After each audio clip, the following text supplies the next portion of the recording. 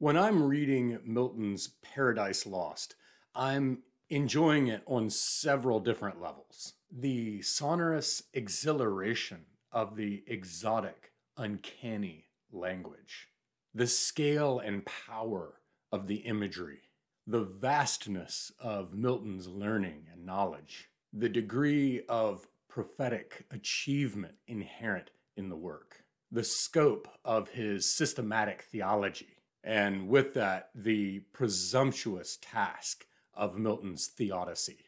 And of course, the mystique gathered around the author and this work. And I hope to use this video to impart a sense of all of those elements commingling and synthesized together that culminate in the magnificent experience of reading Paradise Lost, even now in 2023.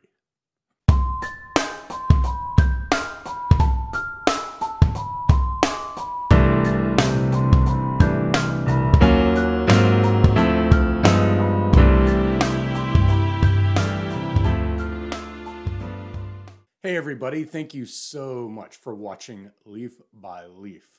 Today I am resuming my Western core series, having left off with the second part of Don Quixote. Next up will be Jane Austen's Pride and Prejudice. Today we're taking on John Milton's Paradise Lost. John Milton, he coined more new English words than both Chaucer and Shakespeare. He prophesied that he would leave a great work to posterity 2 decades before he even started working on Paradise Lost. And he forever changed for the world a story that Stephen Greenblatt refers to as one of the most extraordinary stories ever told. The opening paragraph of the introduction of the edition of Paradise Lost that I read, which is the paperback from Modern Library that has the snake on the cover and the apple. I actually don't really care for this cover much. I greatly prefer the penguin and the earlier Modern Library edition that had the Gustave Doré. Nonetheless, the opening paragraph sums up a lot of stuff about Milton's life that we'll be touching on and expanding on and commenting on throughout the video. Milton became entirely blind in 1652, just a short while before the death of his first wife, Mary Powell Milton, followed 6 weeks later by the death of their infant son, also named John. He married again in 1656.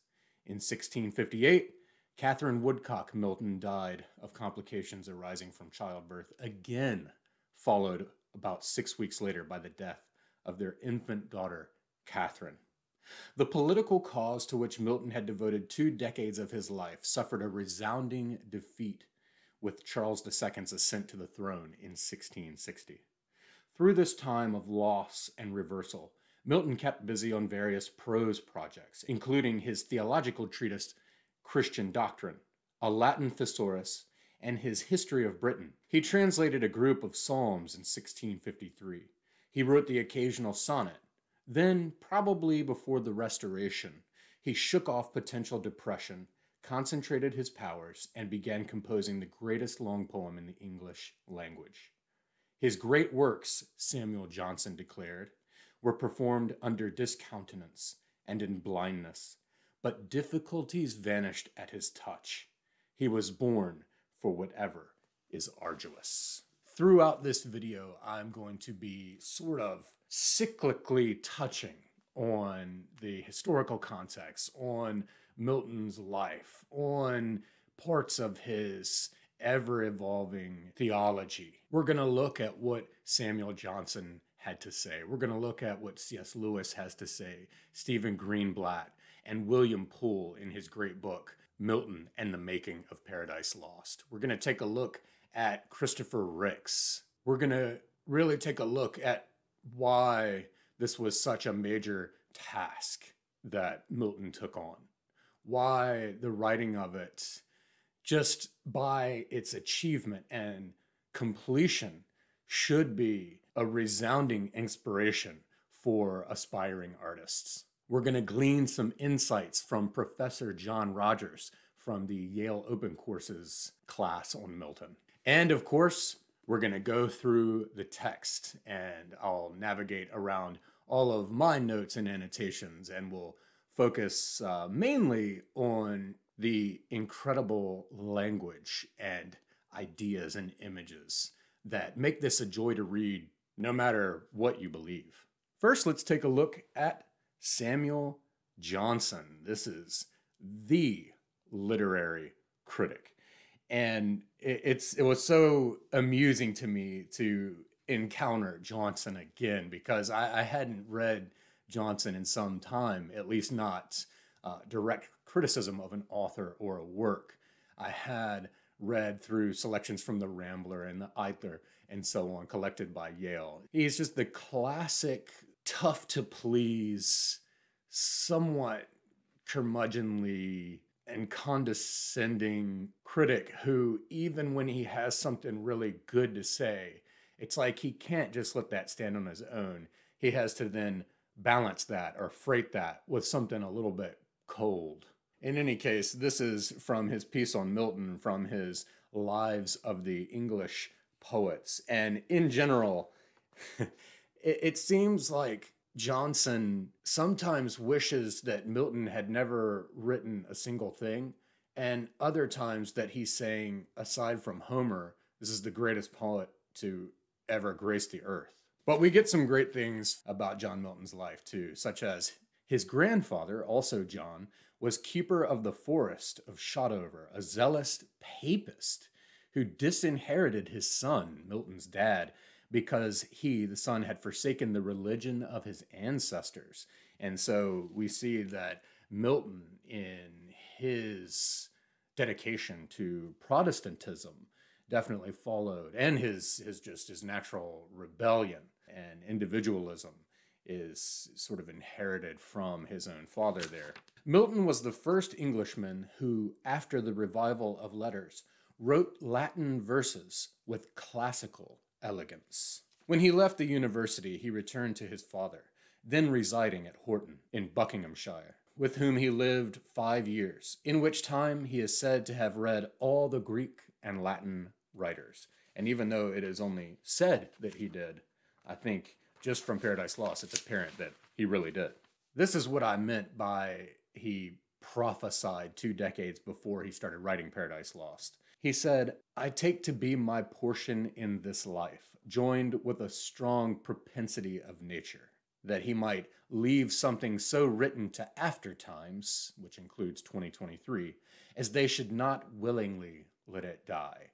And so I feel a sense of pride that with this video, I'm going to be one of those people who won't willingly let this poem die.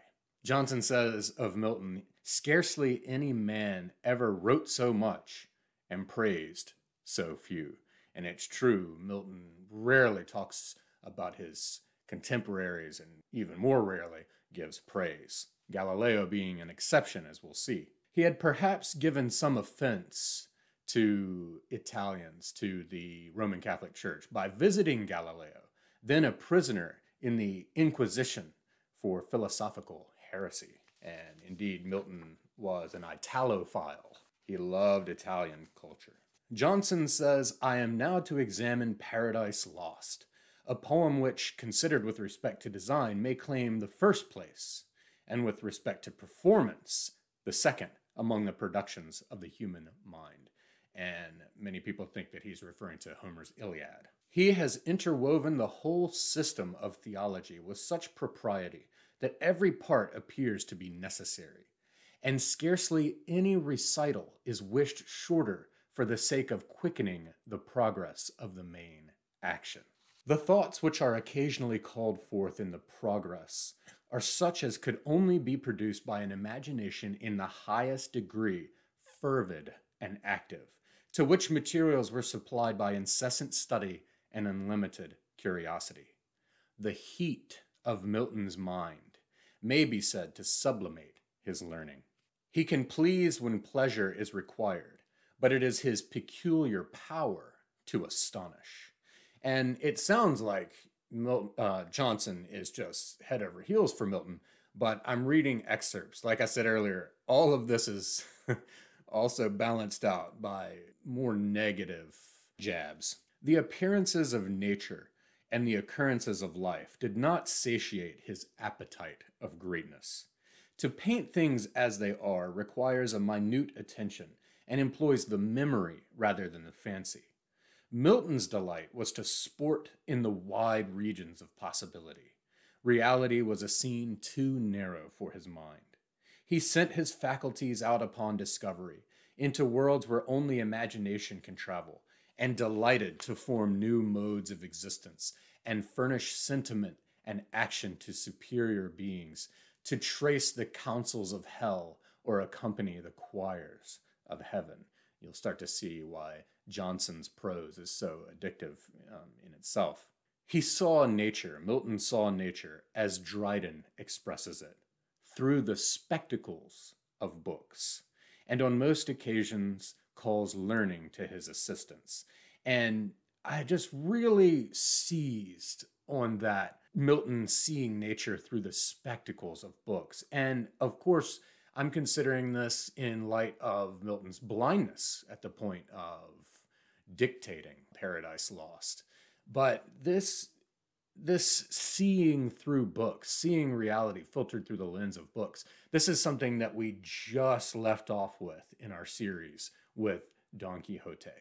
He does not confine himself within the limits of rigorous comparison. His great excellence is amplitude, and he expands the adventitious image beyond the dimensions which the occasion required. Here in Paradise Lost is a full display of the united force of study and genius, of a great accumulation of materials, with judgment to digest and fancy to combine them. Milton was able to select from nature or from story, from an ancient fable or from modern science, whatever could illustrate or adorn his thoughts.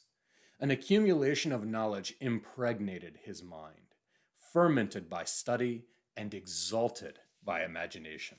Through all his greater works, there prevails a uniform peculiarity of diction, a mode and cast of expression which bears little resemblance to that of any former writer, and which is so far removed from common use that an unlearned reader, when he first opens his book, finds himself surprised by a new language. But such is the power of his poetry that his call is obeyed without resistance. The reader feels himself in captivity to a higher and a nobler mind, and criticism sinks in admiration. And so I think that kind of sums up Johnson's whole experience. He needs to perform the role of or fulfill the office of the great literary critic. But despite his criticism, his sober, objective as possible criticism of Milton, and specifically Paradise Lost, that criticism keeps sinking into admiration. I love that. He was master of his language in its full extent, and has selected the melodious words with such diligence that from his book alone, the art of English poetry might be learned. And in fact, Milton's poetry would go on to be classroom material for learning both Latin and English. This was my fourth time reading Paradise Lost. Now, what's really interesting is that when I looked back and saw the years that I had stamped when I read this, I noticed that I've been reading this every 6 years, 4 times in a row. Okay, the very first time I don't actually have a stamp for, but I have 2011, 2017, and now 2023. I won't think too much about that, even though Milton was sort of obsessed by numerology, and having been immersed in Milton for a while now, the mind reels at the underlying possibilities of what's going on here. Nonetheless, I decided this time to read a preface to Paradise Lost by C.S. Lewis before anything else that I read. And so we'll go through this next. Lewis has had his own change of heart about Paradise Lost, and he wants to articulate them and ultimately save Milton from the bad criticism which Lewis himself used to agree with. This is sort of an ongoing theme with Lewis. Lewis, the atheist, who will now share why atheism is wrong, and so on. Lewis does an incredible job of helping us surrender rubrics that have been handed down to us by Romanticism and modernism that cause conflict with the appreciation of something like Paradise Lost. He reminds us of the importance as readers of coming to understand works of art on their terms, not ours. I love the opening epigram he shares from Alexander Pope, even though Pope, of course, will go on to sort of satirize Milton. And Pope is great in his own way. This is perfect. A perfect judge will read each work of wit with the same spirit that its author writ. The first thing, says C.S. Lewis, that the reader needs to know about Paradise Lost is what Milton meant it to be. And one of the things that he harps on is that we have to, no matter what we believe, we have to accept that Milton believed in the core framework of Christianity. And Paradise Lost, the things that are written in there, this isn't an allegory or a fable to Milton. This is what happened. He's bringing us in touch with real happenings, something that is true. We go on. If anyone will make the experiment for a week or two of reading no poetry and hearing a good deal, he will soon find the explanation of the stock phrases in something like Paradise Lost. It is a prime necessity of oral poetry that the hearer should not be surprised too often or too much. The pleasure which moderns, which we chiefly desire from printed poetry, is ruled out anyway. You cannot ponder over single lines and let them dissolve on the mind like lozenges. That is the wrong way of using this sort of poetry. It is not built up of isolated effects. The poetry is in the paragraph or the whole episode. To look for a single good line is like looking for a single good stone in a cathedral. What I chiefly want to point out is something else. The poet's unremitting manipulation of his readers. How he sweeps us along as though we were attending an actual recitation and nowhere allows us to settle down and luxuriate on any one line or paragraph. It is common to speak of Milton's style as organ music. It might be more helpful, though, to regard the reader as the organ and Milton as the organist. It is on us he plays, if we let him. A great deal of what is mistaken for pedantry in Milton, we hear too often of his immense learning, is in reality evocation. If heaven and earth are ransacked for simile and allusion, this is not done for display, but in order to guide our imaginations with unobtrusive pressure into the channels where the poet wishes them to flow. And at first I was a little skeptical as to how far away from ornamentation he leans here, but as I read other criticism and then read through this poem again this time, I actually see the truth of this more. The whole art consists not in evoking the unexpected, but in evoking with a perfection and accuracy beyond expectation the very image that has haunted us all our lives. The marvel about Milton's paradise or Milton's hell is simply that they are there, that the thing has at last been done, that our dream stands before us and does not melt. Not many poets can thus draw out Leviathan with a hook, and I love that allusion to Job there, which is, of course, used again in my favorite American novel, Moby Dick. Milton's thought, when purged of its theology, does not exist. Now this I'm not so sure of.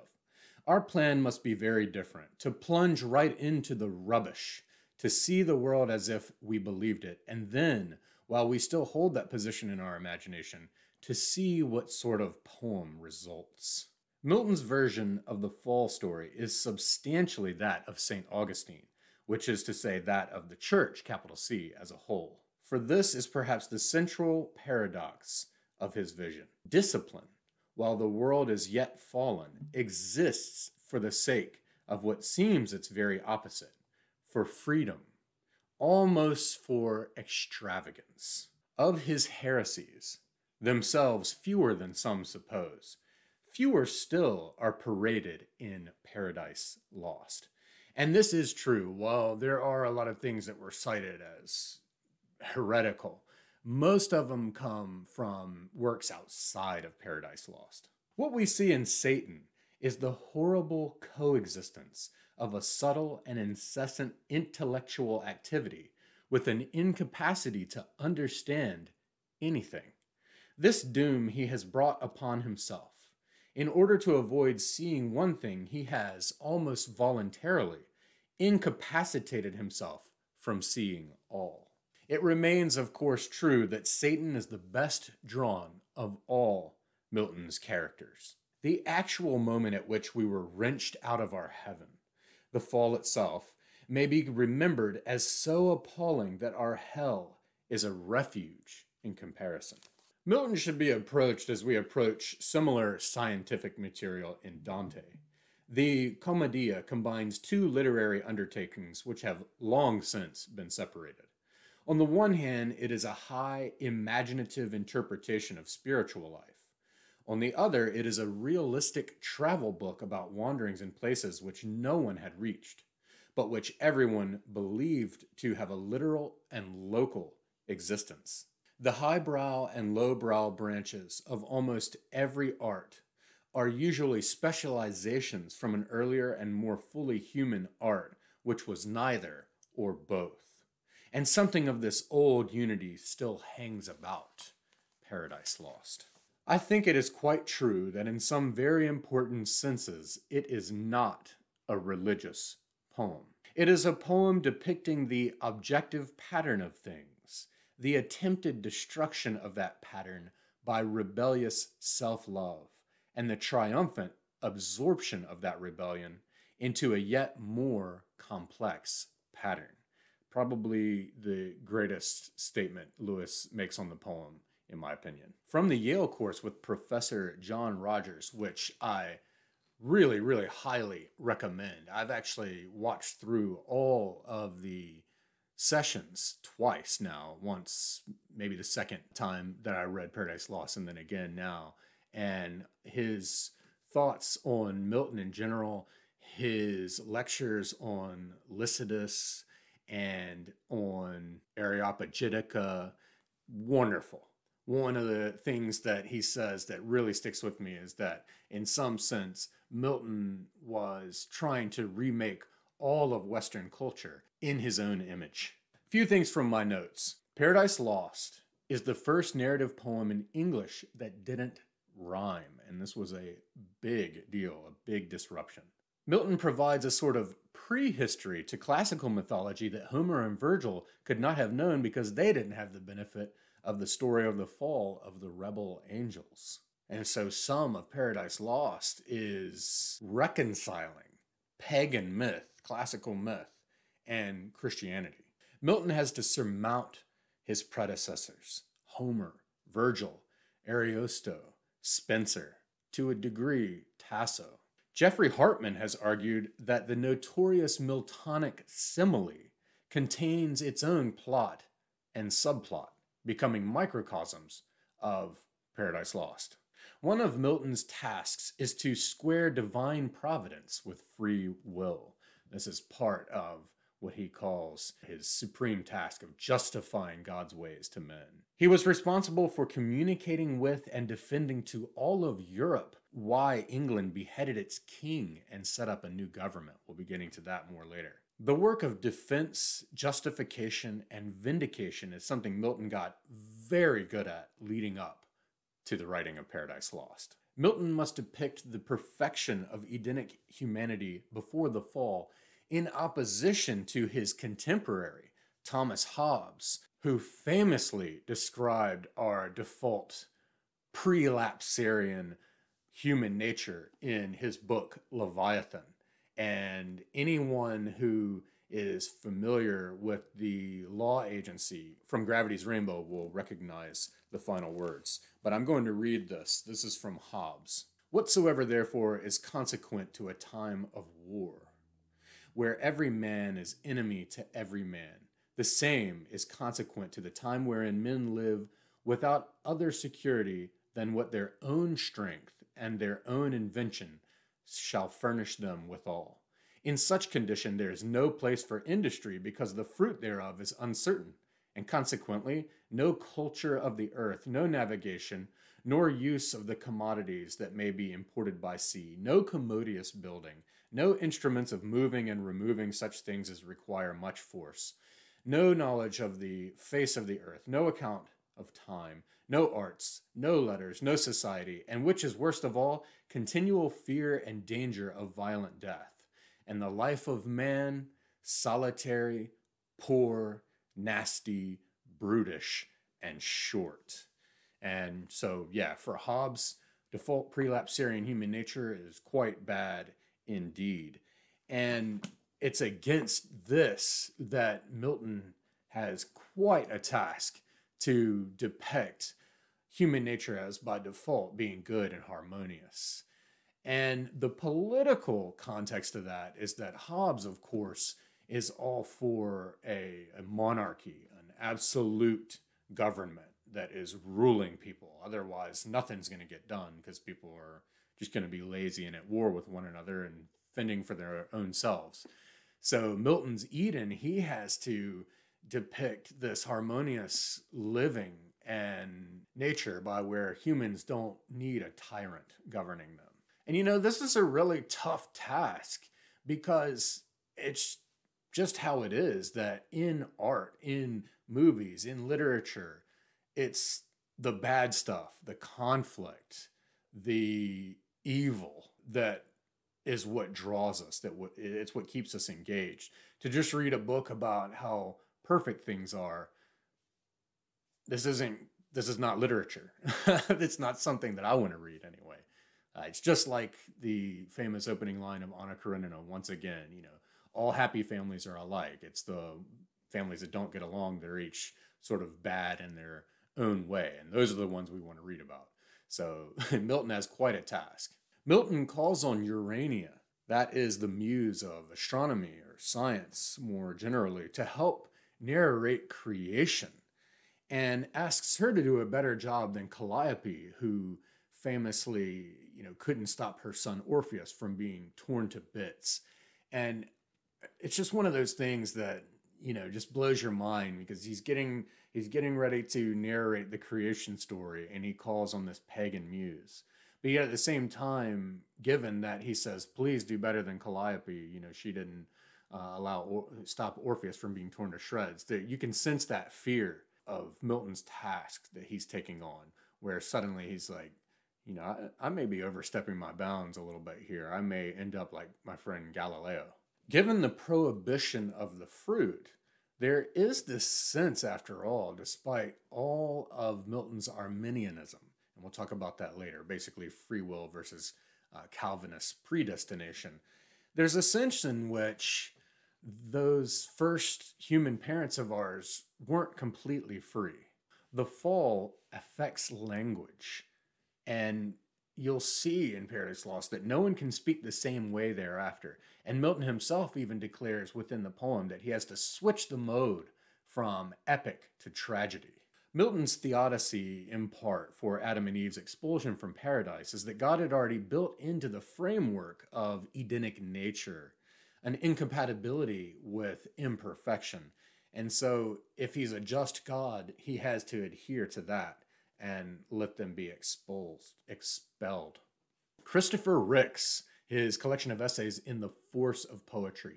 If you are looking for books on poetry, how to read poetry, how to enjoy poetry, this is probably in the top 5. It's up there with William Empson's 7 Types of Ambiguity. In his essay on Milton, he says, many of the great Miltonic movements are of imagining something which cannot be felt, or rather can be felt only in the imagination. And it's amazing that that's all that I took from this essay to share in this video. But think about Milton the blind poet. And he's spending his nights and early mornings meditating and allowing these muses, which there's this famous conflation between pagan muses and the Holy Spirit, to download these stanzas, up to 40 lines sometimes, and then for his amanuensis or scribe to show up so that he can dictate the lines. And just think about constructing this poem that we now read today. It's over 10,000 lines, and they were originally spoken aloud by a blind man. Many of the great Miltonic movements are of imagining something which cannot be felt, or rather can be felt only in the imagination. And when we start getting into the poem proper, I'll point out these different things. Because of course he's talking about things that we aren't reading Paradise Lost and thinking to ourselves, yeah, that chimes true to what I experienced when I was in pandemonium, when I was in hell, when I was running around the orbs of the cosmos trying to find Earth. These are vast cosmic landscapes that no one has seen, but that Milton believes in. And he does impart something of the way it feels in the imagination. And when we start speaking of such things that just really can't be metrically measured or quantitatively measured, this is where we start to get into that gray territory of what I love so much about literature. From Donald R. Pearce's The Style of Milton's Epic, he says, "If there is one thing which it might be supposed a professional Miltonist would prize above anything else in Milton, it would be precisely the remote grandeur of his style, its complete and utter artificiality." Now, this guy, when he talks about the writing of literature that he likes, it's right in line with me. It is when one sets out to relate the diction of Paradise Lost to the norm of the common tongue that one notices a precisely opposite effect.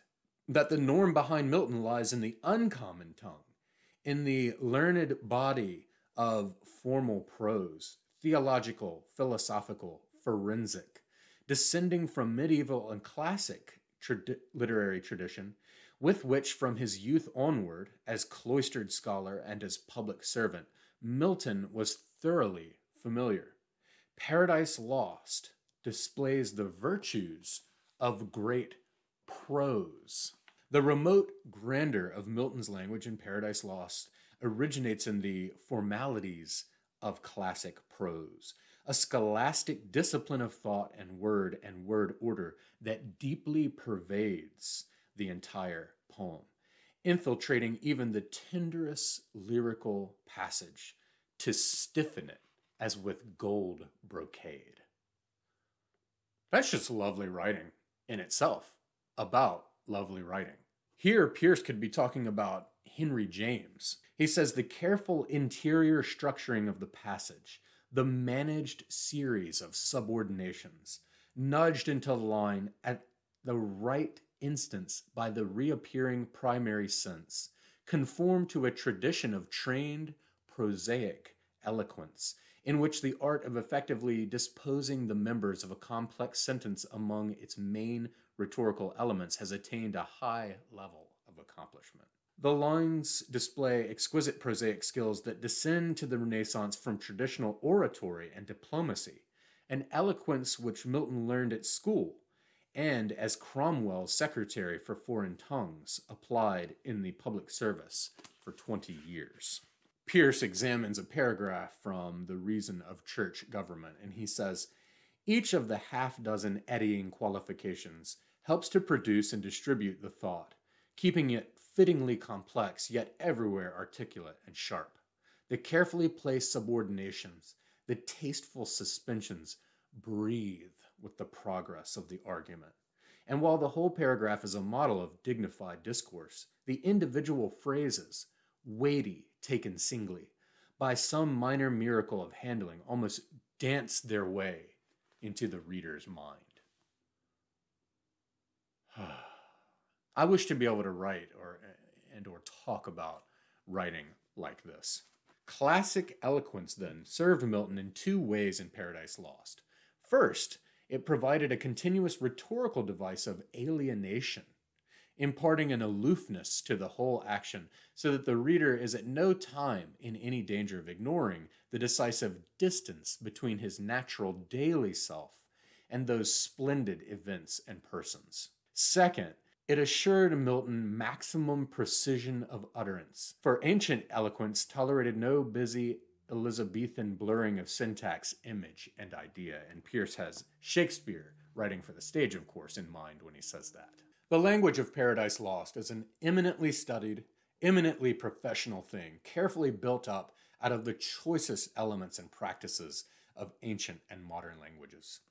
A reader of Milton who possesses any degree of literary sophistication at all is sure, therefore, to experience, as he will with no other English poet, a connoisseur's pleasure, which is that of being constantly aware of moving among rarities, among treasured specimens of the literary art. I think we can be quite sure that his purpose in strewing the text of Paradise Lost with classical similes and allusions was not merely to furnish himself with opportunities to pour forth the treasures of his mind in an excess of scholarly self-indulgence.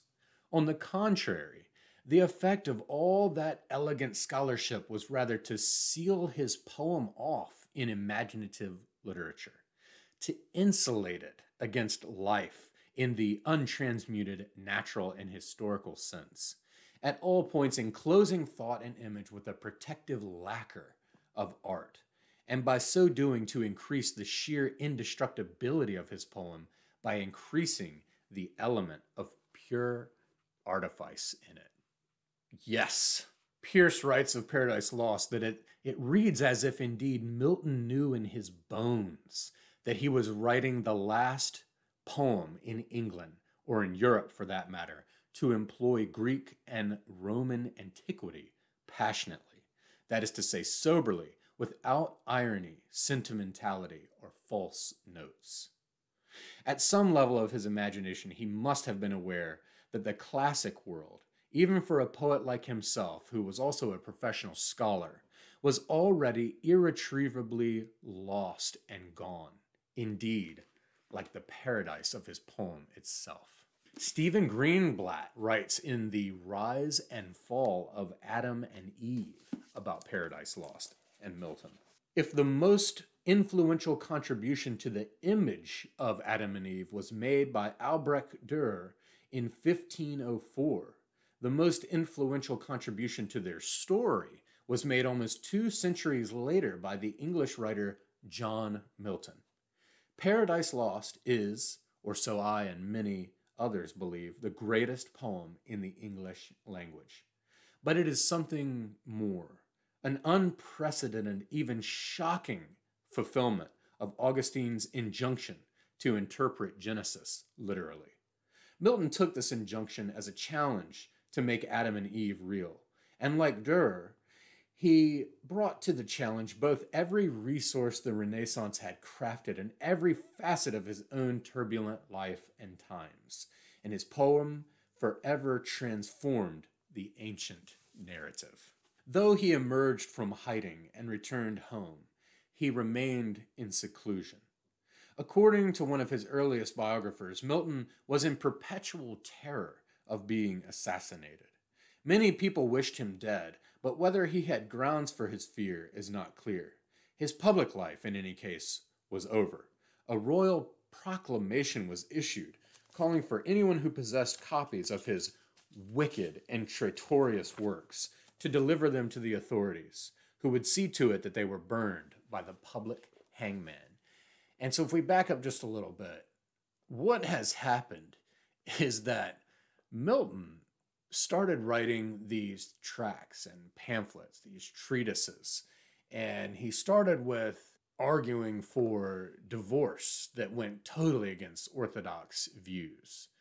And then, little by little, he started to fall in with Parliament. And in England at this time, there was this brewing animosity between absolute monarchy of the Stuarts, the Royalists, and Parliament. And Milton sided with Parliament and started to argue in favor of a republic, basically, and against the tyranny of a monarch. While Milton was traveling in his beloved Italy, civil war broke out. And when he went back, he still sided with the Republicans, with the parliamentarians, even after they beheaded King Charles I and overthrew the Stuarts, set up the Republic, and then Oliver Cromwell was the protectorate of it and employed Milton, as we heard earlier. And then amazingly, Milton would employ Andrew Marvell. But in any case, Milton wrote not one, but two defenses of the English people in favor of the regicide and wrote these in Latin to communicate them with the rest of the world. It was really appalling. But then, as it would happen, Oliver Cromwell died, the Republic fell apart, and the rightful heir of the royal throne, King Charles II, ascended, and the Stuarts came back to power. And so Milton hightailed it out of London and was in hiding. And it's actually an amazing story that somehow he avoided execution himself. He settled upon a routine. This is in his later years, after all that went down, and he has gone completely blind at this point. He would awaken at 4 in the morning, at 5 in the winter, and lie in bed for half an hour, listening to someone read to him, preferably from the Hebrew Bible. Then for an hour or two, he would sit quietly in contemplation. By 7, he was ready. An amanuensis would arrive, and Milton would begin to dictate the verses that he had composed in his head, that had come to him from on high or welled up inside of him.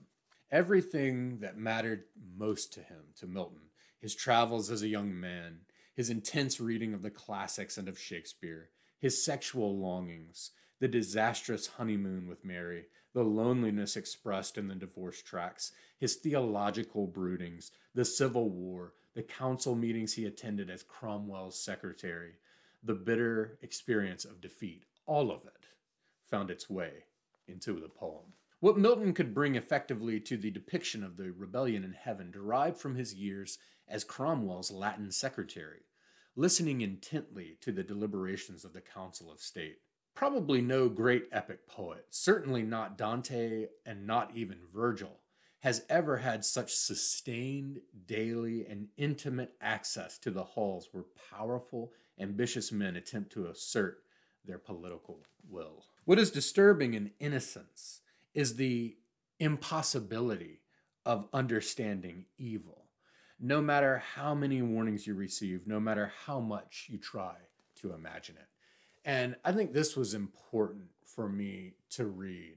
And it got me thinking along the lines of why it is we love Satan so much in Paradise Lost, and why we sort of bang our heads against the wall, when Adam and Eve fall, when they go, disobey God. And to the first, I realized this time around that Satan is depicted this way because I think that Milton had no choice but to depict Satan as beautifully, rhetorically beautiful and alluring and seductive.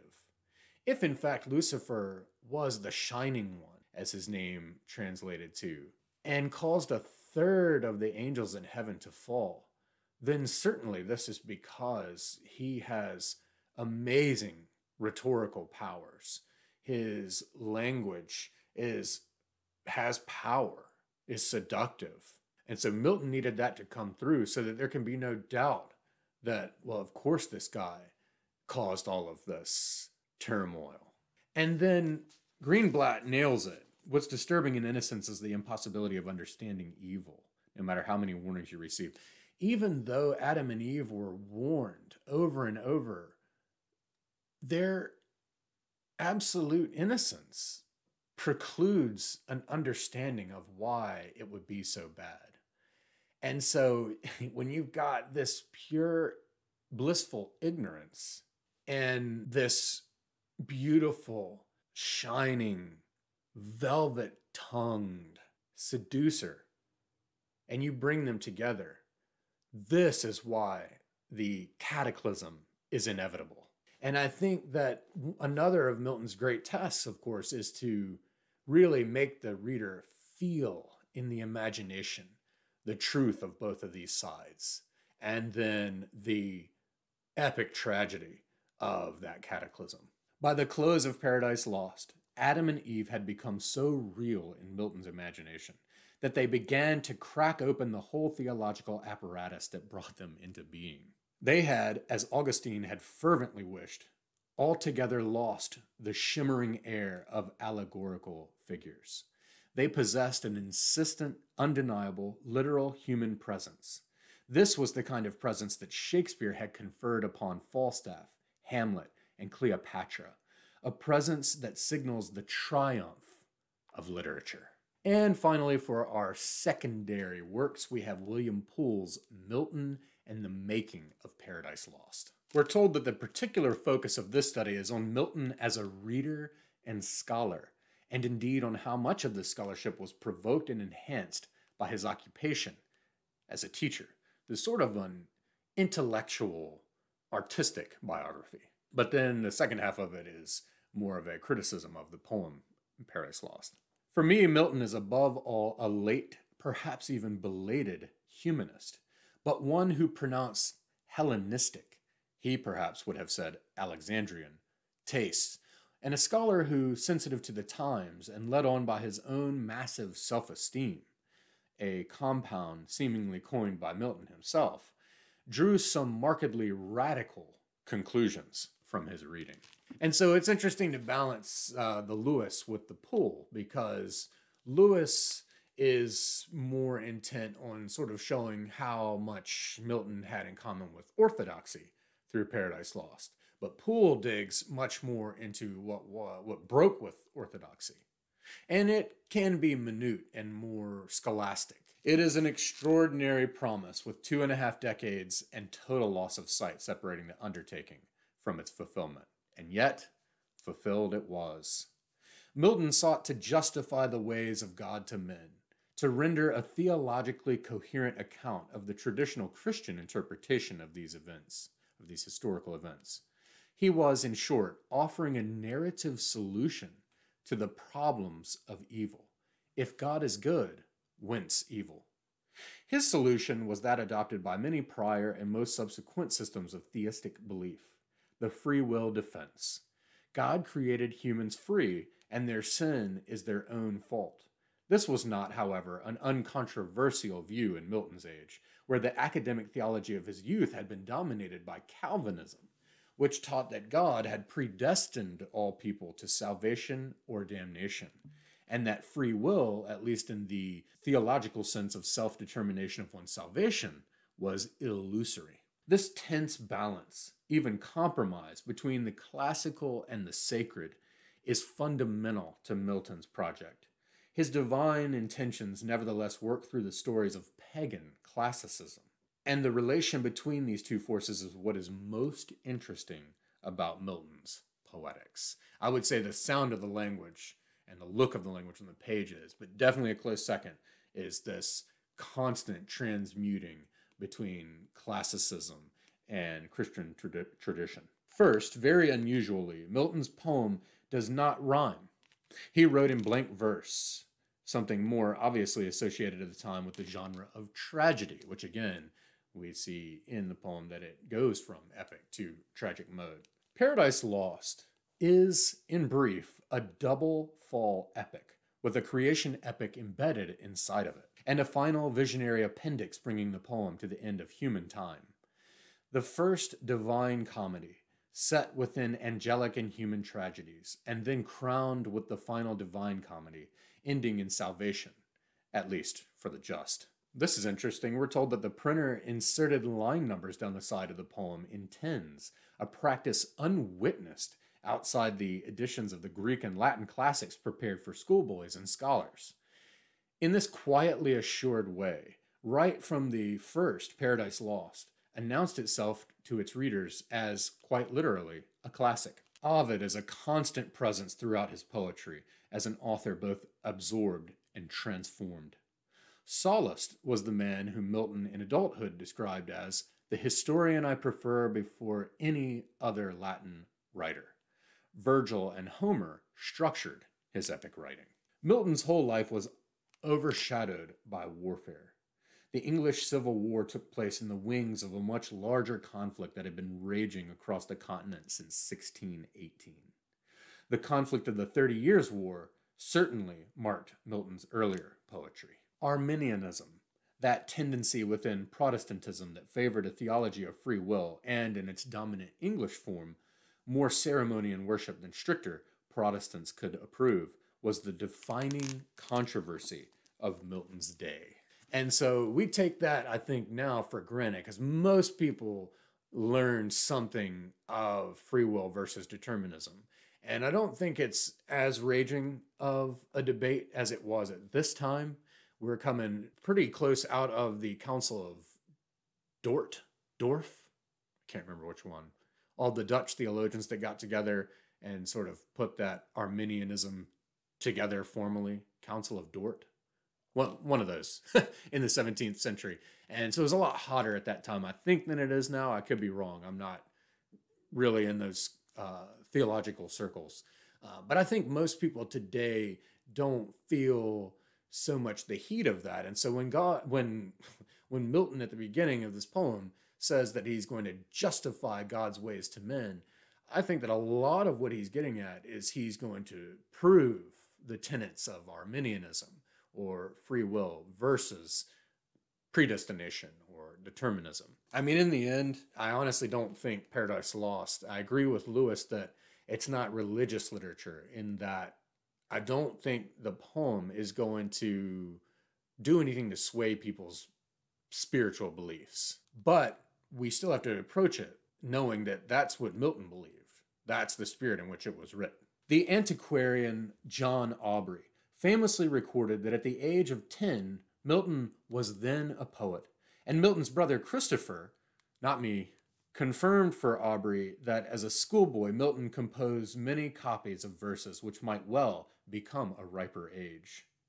Alongside these signs of precocity, we must place Milton's equally signal excuses of not yet being ready to perform. We encounter this reticence at every stage of Milton's career, from his student poetry to the forced fingers rude at the opening of Lycidas. Awesome poem, by the way.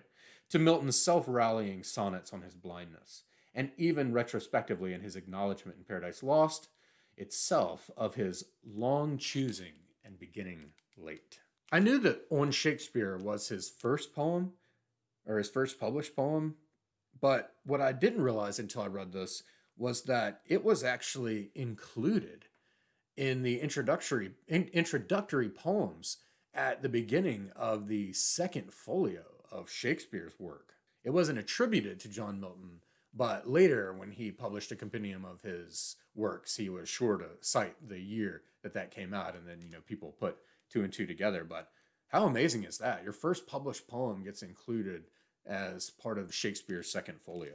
At the time, not as remarkable as it is now. Tasso would prove to be a fundamental theoretical reference point for Milton's own evolving ideas on epic. And it was during this whole Milton immersion for this video that I finally bought Jerusalem Delivered by Tasso. And it was actually purchased thanks to a subscriber of the channel, a friend of mine who has gifted me several times. So you know who you are. Thank you very much. The most remarkable text Milton encountered officially was the Quran. There's a whole section on this that was really interesting that I hadn't come across anywhere else. Although he left university before commencing the higher theological degrees, Milton considered himself to be a legitimate theologian, and all of his work in poetry or prose is instinct with an air of theological authority. Indeed, Milton is a significant example of the rise of the lay theologian of the period. Thinkers who were deeply theological in their mentality, but who, for various reasons, pursued their theology outside the vocation of the church itself. One way we can think about Paradise Lost for Milton as itself a kind of experimental theology. Milton challenges himself to make sense of the God of Scripture, not simply through theological theory, but in narrative practice.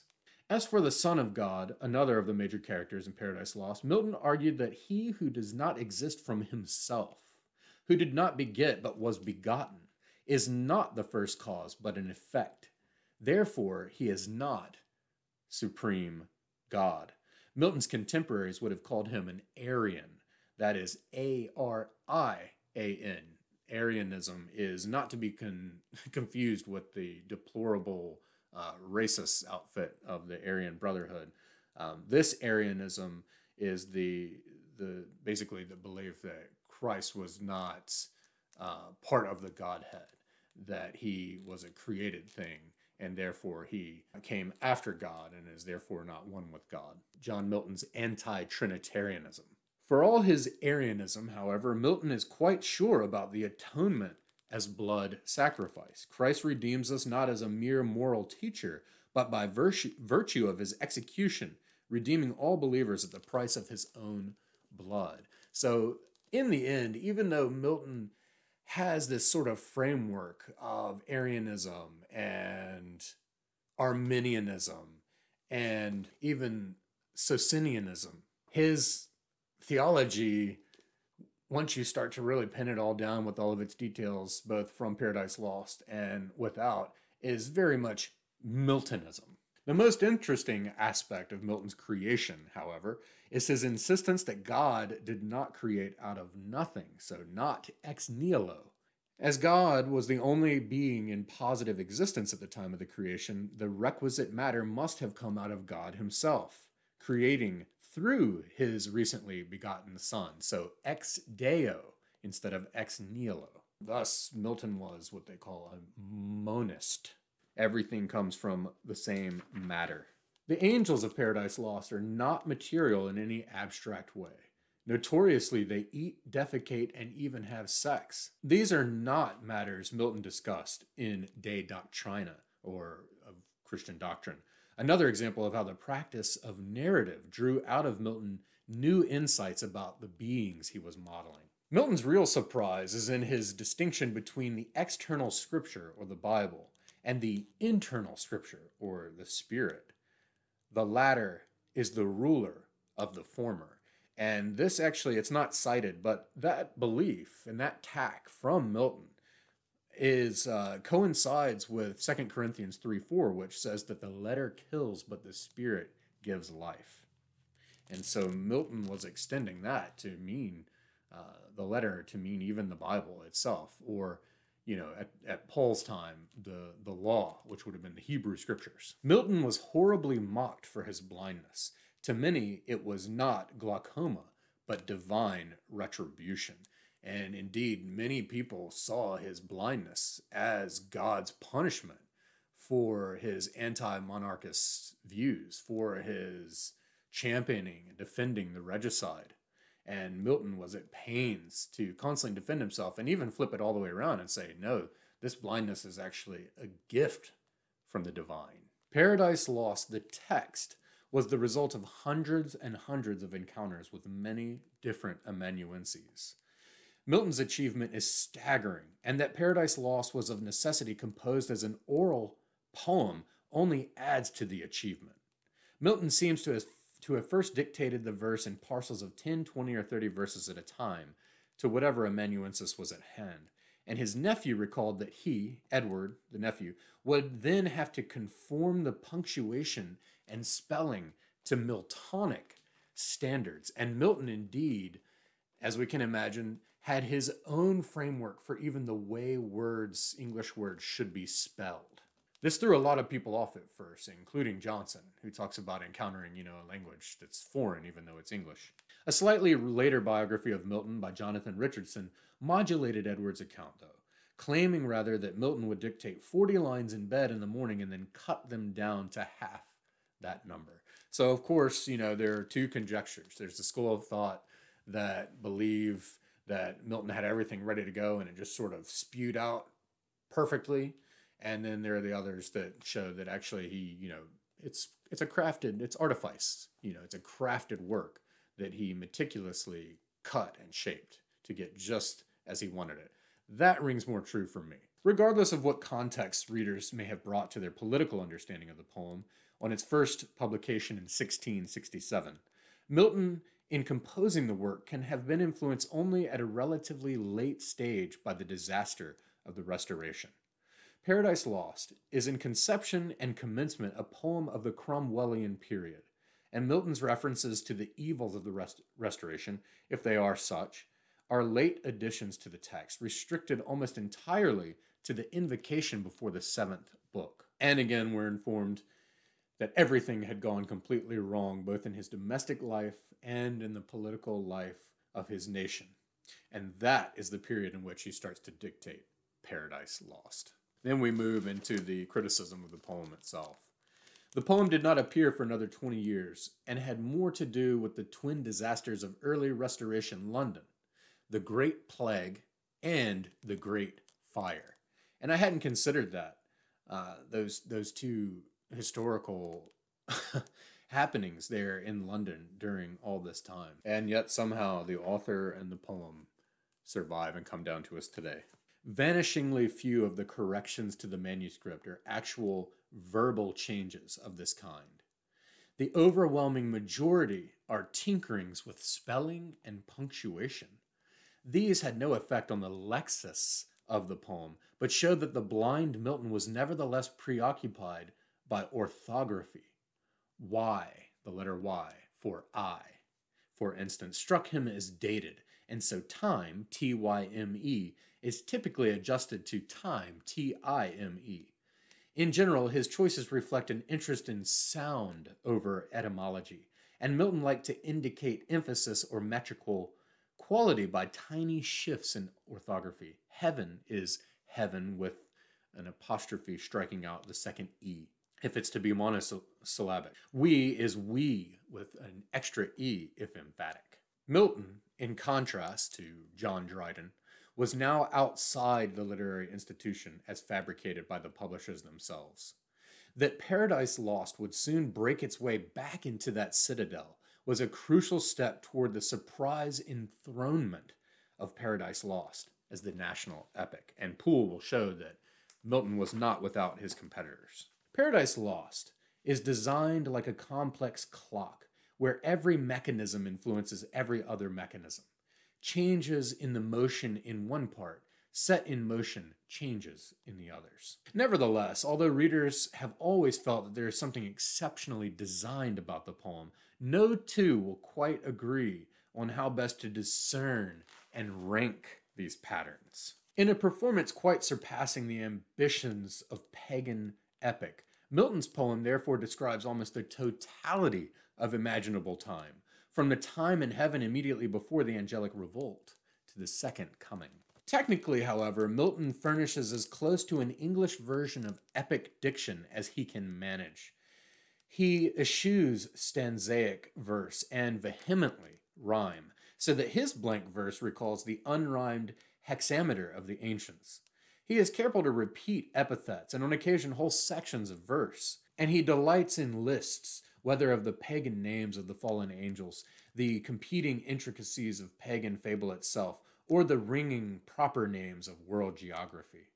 Yet always here too, Milton is pressing boundaries. His blank verse was a deliberate affront to the conventions of English versification.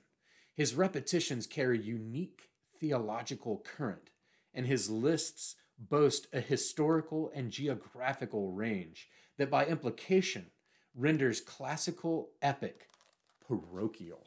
Again, Milton had just lived through the Bishops' Wars, 1639 to 1640, the Scottish Civil War, 1644 to 1651, the Irish Confederate Wars, 1641 to 53, the three English Civil Wars from 42 to 51, and then war with the Dutch twice, 1652 to 54, and then again 65 to 67, all by the publication of Paradise Lost, which itself depicts great battles. Great, not as in like entertaining or good, morally good. I don't know. You know what I mean.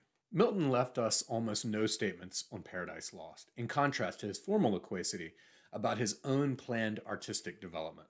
Nevertheless, the poem made it into folio.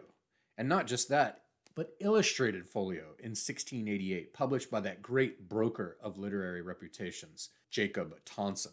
And a commentary tradition grew up around Paradise Lost with extraordinary rapidity. This was inaugurated by Patrick Hume, an otherwise obscure schoolmaster who prepared a line-by-line commentary on Paradise Lost, suitable to be printed with Tonson's 6th edition of the poem in 1695. It is 321 folio pages in length, longer than the poem itself, a sign of things to come, and almost every subsequent work on the poem, including this one, owes some debt of detail to Hume's work. Hume, whose commentary responded equally to the biblical and classical foundations of the epic, was convinced that Milton had indeed overcome both Homer and Virgil. And this is the quote that I will leave us off with for William Poole's book and for the sort of secondary criticism section of this video. Blake, as in William Blake, and his wife would sit naked in their garden house reciting parts of Paradise Lost. "Come in," cried Blake. "It's only Adam and Eve, you know." All right, so now I'm just going to go through the book and look at all my reading notes and marginalia, annotation, whatever, jottings, and just kind of talk about it and hopefully impart many reasons why I love reading this. On the title page, I like to jot down a bunch of little general notes and so on. And I just jotted some things. You know, this is unrhymed. This is blank verse. It's in roughly iambic pentameter, which means da-da, da-da, da-da, da-da, da-da. And it's sort of, for English-speaking people, it sort of coincides with our natural speaking, our natural cadence or meter. But of course, Milton will endlessly toy with this. It modulates sentence structures from SVO, which is the standard subject, verb, object, Chris kicks the ball, to OSV, the ball, Chris kicks, to SOV, Chris, the ball, kicks, and on and on. And this is something called hyperbaton. And this is the deliberate disruption or reordering of words to glean effects. And Milton does this so wonderfully. I think it's really important to have an annotated edition. I do highly recommend, even though I don't like the cover, I do recommend the Modern Library paperback if you're going to read this in paperback, because it has inline annotations or inline footnotes. The Penguin editions put all the footnotes in the back, and you know, this gets very cumbersome flipping back and forth. And you know, it wasn't designed that way, like say Infinite Jest. It wasn't designed deliberately for that. It can be pretty disruptive. Is that there are many names, there are many different things that if you can just quickly glance down and glean a little more context or a little detail, it's very helpful. One thing that I'm torn on though is that the spellings and the syntax is cleaned up a little bit to make it readable for we moderns. I would like to get an edition that sort of preserves the original, even having the letter F in place of S's, so it looks like Paradise Loft, just because like seeing the word way spelled W-A-Y-E-S and things like that, I think it would do a lot for me, that visual representation of how it was originally instructed to be written by Milton. Nonetheless, especially if you're a first reader, this definitely get something like this that has sort of the more modern spelling adjustments and inline footnotes. The style can be taken as cloying or too ornamented, but this is something I actually love about it. In terms of the linguistic play or the linguistic machinations, this constant synthesizing and fermenting in Milton's mind, which had all the command of all these different languages: Hebrew, Syriac, Greek, English, of course, French, Italian, Latin. This would allow him to contrive and mint these neologisms. And of course, like I said, toward the opening of the video, he contributed more new words to the English language than any other author. And in a way, every now and then you'll start to see the seeds of what Joyce would take to an extreme end in Finnegan's Wake. It takes on the big questions in theology. And what's remarked on a lot, and that always gets me is that here we have over 10,000 lines representing like a handful of pages in the Bible.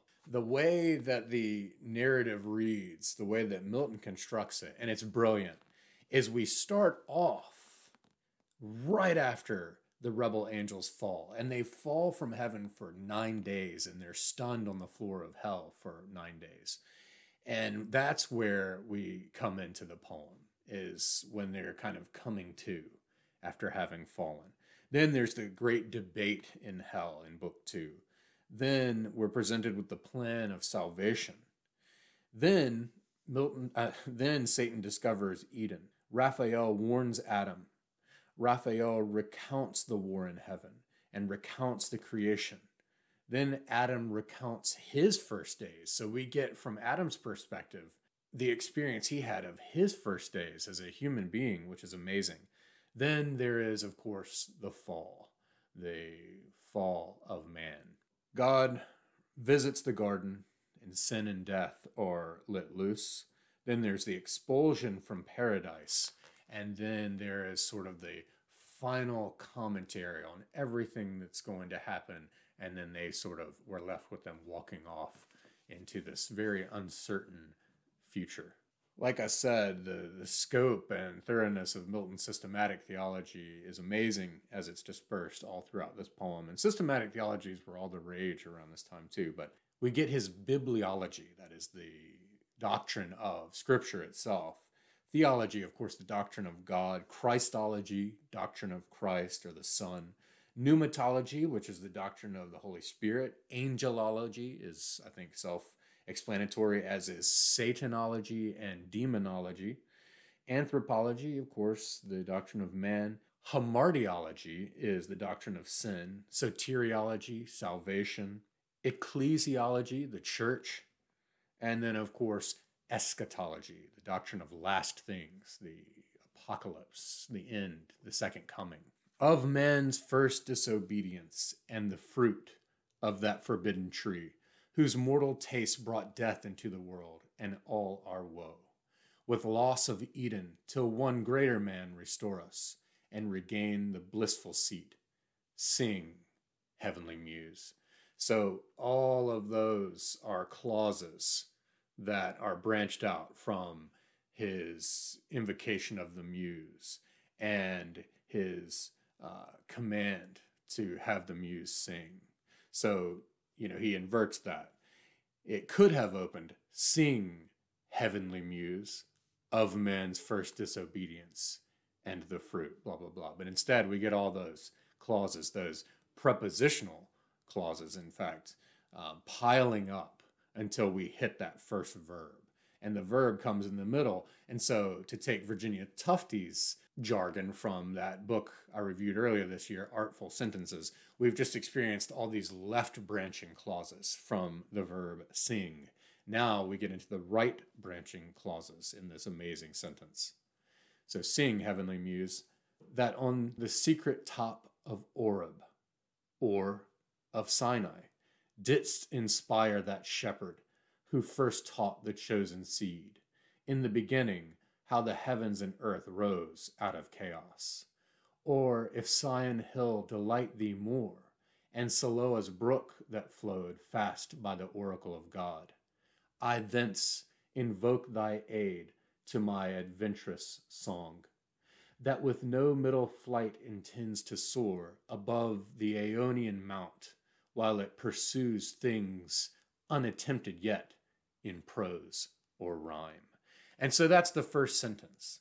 So like we heard from several others already, you have to approach this sentence by sentence, paragraph by paragraph, sometimes book by book, but let's be practical. So we have to break this habit of thinking that poetry is written so that each line is kind of like this event, which you could argue that it's like that here. But the whole idea and the way everything unfolds is more important at the entire sentence and paragraph level in something like Paradise Lost. So try not to read it like this: of man's first disobedience and the fruit of that forbidden tree whose mortal taste brought death into the world and all our woe, with loss of Eden till one greater man. You see how I think that in my brain voice, when I was first reading poetry like this, that's more how I was approaching it. And so I lost the thread of what this sentence is trying to say at all. And I lost the musicality of it. And yes, it's studded with all of these different words you may not know, but hang with it, because he often does clarify later, such as we heard when he says, on that secret top of Oreb. A lot of people may not know that Oreb is another word for Sinai. And here it's spelled O-R-E-B, where traditionally it's Horeb with an H at the beginning. But he says, or Sinai. And a lot of people are more familiar with Sinai. And then so that leads right into, didst inspire that shepherd who first taught the chosen seed. And so we know that that shepherd, talking about Mount Sinai, this is Moses, who's, God spoke and wrote his commandments and charged Moses to then go down from the mountain and deliver them to the Israelites, the chosen seed. But then what's so crazy is he's invoking the muse and giving preference to from which height the muse should sing these things. Or if Zion Hill, here spelled S-I-O-N, but is Zion Hill, or the site of Solomon's temple, delight thee more. And still, we don't even know who this muse is. Milton's chief occupation is denoted here. He wants the muse to sing of man's first disobedience. This is the main point of the whole poem. That's the beginning of the sentence. Then the end of the sentence pursues things unattempted yet in prose or rhyme. This is basically Milton's bold declaration of originality.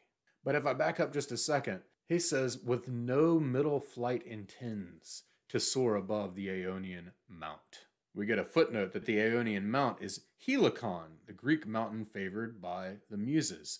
And so there's this conflation. We've been given Zion Hill, Mount Sinai, and Helicon.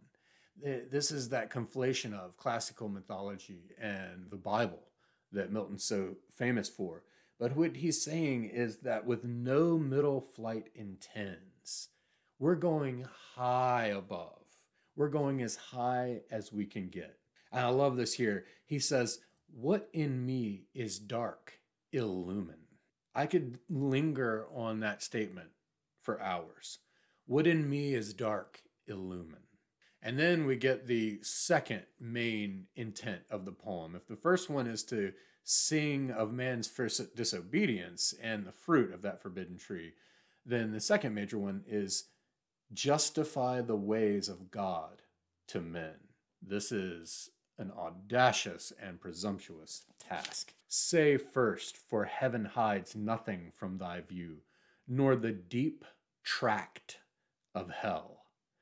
That deep tract of hell recalls Dante, the Inferno, and that image of Lucifer falling with such force that it carves out hell within the center of the earth.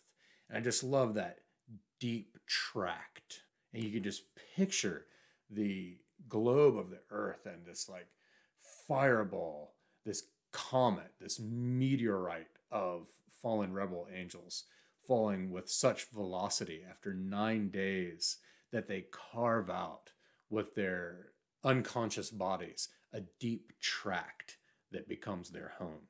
The dismal situation waste and wild, a dungeon horrible, on all sides round as one great furnace flamed. Yet from those flames no light, but rather darkness visible. Darkness Visible was also used, by the way, as the title of William Styron's memoir of his suffering and depression. Of course, Satan speaks first, and it says that Satan, with bold words breaking the horrible silence, thus began. What though the field be lost, Satan says, all is not lost. The unconquerable will and study of revenge, immortal hate, and courage never to submit or yield. And what is else not to be overcome? That glory never shall his wrath or might extort from me. And we identify and sympathize with Satan because, especially in our post-romanticism, post-enlightenment, post-transcendentalism, postmodernism, we readily identify with pride and will and individualism. God may have cast him out of heaven, but there are things that aren't lost. His unconquerable will, revenge, and hate, the courage never to submit or yield. It's rebellion. And for Satan, rebellion and plotting revenge are now the things that will sustain him. So spake the apostate angel, though in pain, vaunting aloud, but racked with deep despair. Vaunting aloud, but racked with deep despair. Then Beelzebub asserts some trade-offs, the mind, the spirit, vigor, with the losses of glory and happiness, of course. But is it enough to have some intellect and vigor at the loss of glory and happiness? For the mind and spirit remains invincible, and vigor soon returns, though all our glory extinct. The happy state here swallowed up in endless misery. But what if he, our conqueror, Beelzebub is referring to God, of course, whom I now of force believe almighty, since no less than such could have overpowered such a force as ours, have left us this our spirit and strength entire, strongly to suffer and support our pains, that we may so suffice his vengeful ire, or do him mightier service as his thralls by right of war, whatever his business be here in the heart of hell to work in fire, or do his errands in the gloomy deep. So Beelzebub makes this incredible assertion that, well, first of all, we note that he recognizes God's omnipotence, that is, he's all powerful. And so he has conquered them. And Beelzebub is asserting that maybe he's left us this vigor and this self-will, this determination, the strength for revenge, only because he still knows that he needs to use us as pawns for his game, chess pieces, basically. And so Satan then answers, "To do aught good never will be our task, but ever to do ill our sole delight, as being the contrary to his high will whom we resist. If then his providence out of our evil seek to bring forth good, our labor must be to pervert that end, and out of good still to find means of evil." This is an amazing response to Beelzebub on God's sovereignty and absolute goodness. And it just shows this rhetoric reads beautifully, and it's almost oratorically inspiring, yet it's so evil. And so later he says, "Consult, or let us consult, how we may henceforth most offend our enemy." So they know they can't win. They can't win the battle, the true battle. They've just lost the literal battle against God. And so they'll settle for just offending. And of course, this ultimate offense, this ultimate perversion of good, is going to come in the form of tempting Eve. "Forthwith upright he rears from off the pool his mighty stature." Listen to how that sounds. He's just talking about, that he's getting up from the ground. "Forthwith upright he rears from off the pool his mighty stature. On each hand the flames driven backwards slope their pointing spires, and rolled in billows, leave in the midst a horrid veil. Farewell, happy fields where joy forever dwells. Hail, horrors! Hail, infernal world! And thou, profoundest hell, receive thy new possessor." This is sort of Satan's self-enunciation as the ruler of this subterranean world. These two lines are some of the most quoted lines in the whole epic. The mind is its own place, and in itself can make a heaven of hell, a hell of heaven. And I just wrote a note, compare that to Hamlet, where it says that you could be bounded by a nutshell and still count yourself a king of infinite space.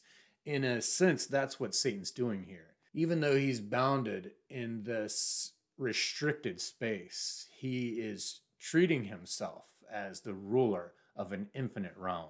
And again, when he says the mind is its own place and in itself can make a heaven of hell, a hell of heaven, in a little while we will see that sin personified will literally be birthed out of the head, out of the mind of Satan.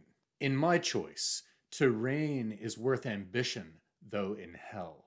Better to reign in hell than serve in heaven. This is the ultimate rebellion, the ultimate pride. I must reign, I must rule at all costs, never serve. Here's one of the famous Miltonic similes. And just note the vocabulary, the grammatical structure, and just the shifting scales of imagery. His spear, Satan's spear, to equal which the tallest pine hewn on Norwegian hills, to be the mast of some great amiral, that is a ship, were but a wand. He walked with to support uneasy steps over the burning marl, not like those steps on heaven's azure, and the torrid climb smote on him sore besides, vaulted with fire. Listen to all the events and moments and actions that are all gathered together and compacted in this passage. Nor did Israel escape the infection when their borrowed gold composed the calf in Oreb. That's referring to when Moses ascended Sinai, or Mount Oreb, as it's articulated here, to receive the commandments from God. The Israelites started to become fearful without their leader. And, they had been in Egypt for so long and worshipped a lot of the Egyptian and pagan deities that they went back to their old ways of worshiping something that they could see, something material. And so they made the golden calf. So that's what it's talking about, their borrowed gold, because the gold was borrowed from Egypt. And the rebel king doubled that sin in Bethel and in Dan. That is talking about Jeroboam, who people will be worshiping not one golden calf, but two. So doubled that sin. Likening his maker to the grazed ox, Jehovah, who in one night when he passed from Egypt marching, equaled with one stroke both her firstborn and all her bleeding gods. So this is when the Hebrews depart from Egypt, Jehovah smites all the firstborn in the land of Egypt. Belial came last, than whom a spirit more lewd fell not from heaven, or more gross to love vice for itself. To him no temple stood or altar smoked, yet who more oft than he in temples and at altars, when the priest turns atheist, as did Eli's sons, who filled with lust and violence the house of God. He above the rest in shape and gesture proudly eminent, stood like a tower. His form had not yet lost all her original brightness. This is talking about Lucifer. So even after the fall, I guess he was so bright in heaven that there's still a glow. Nor appeared less than archangel ruined, and the excess of glory obscured. Here we go. Here's a beautiful simile.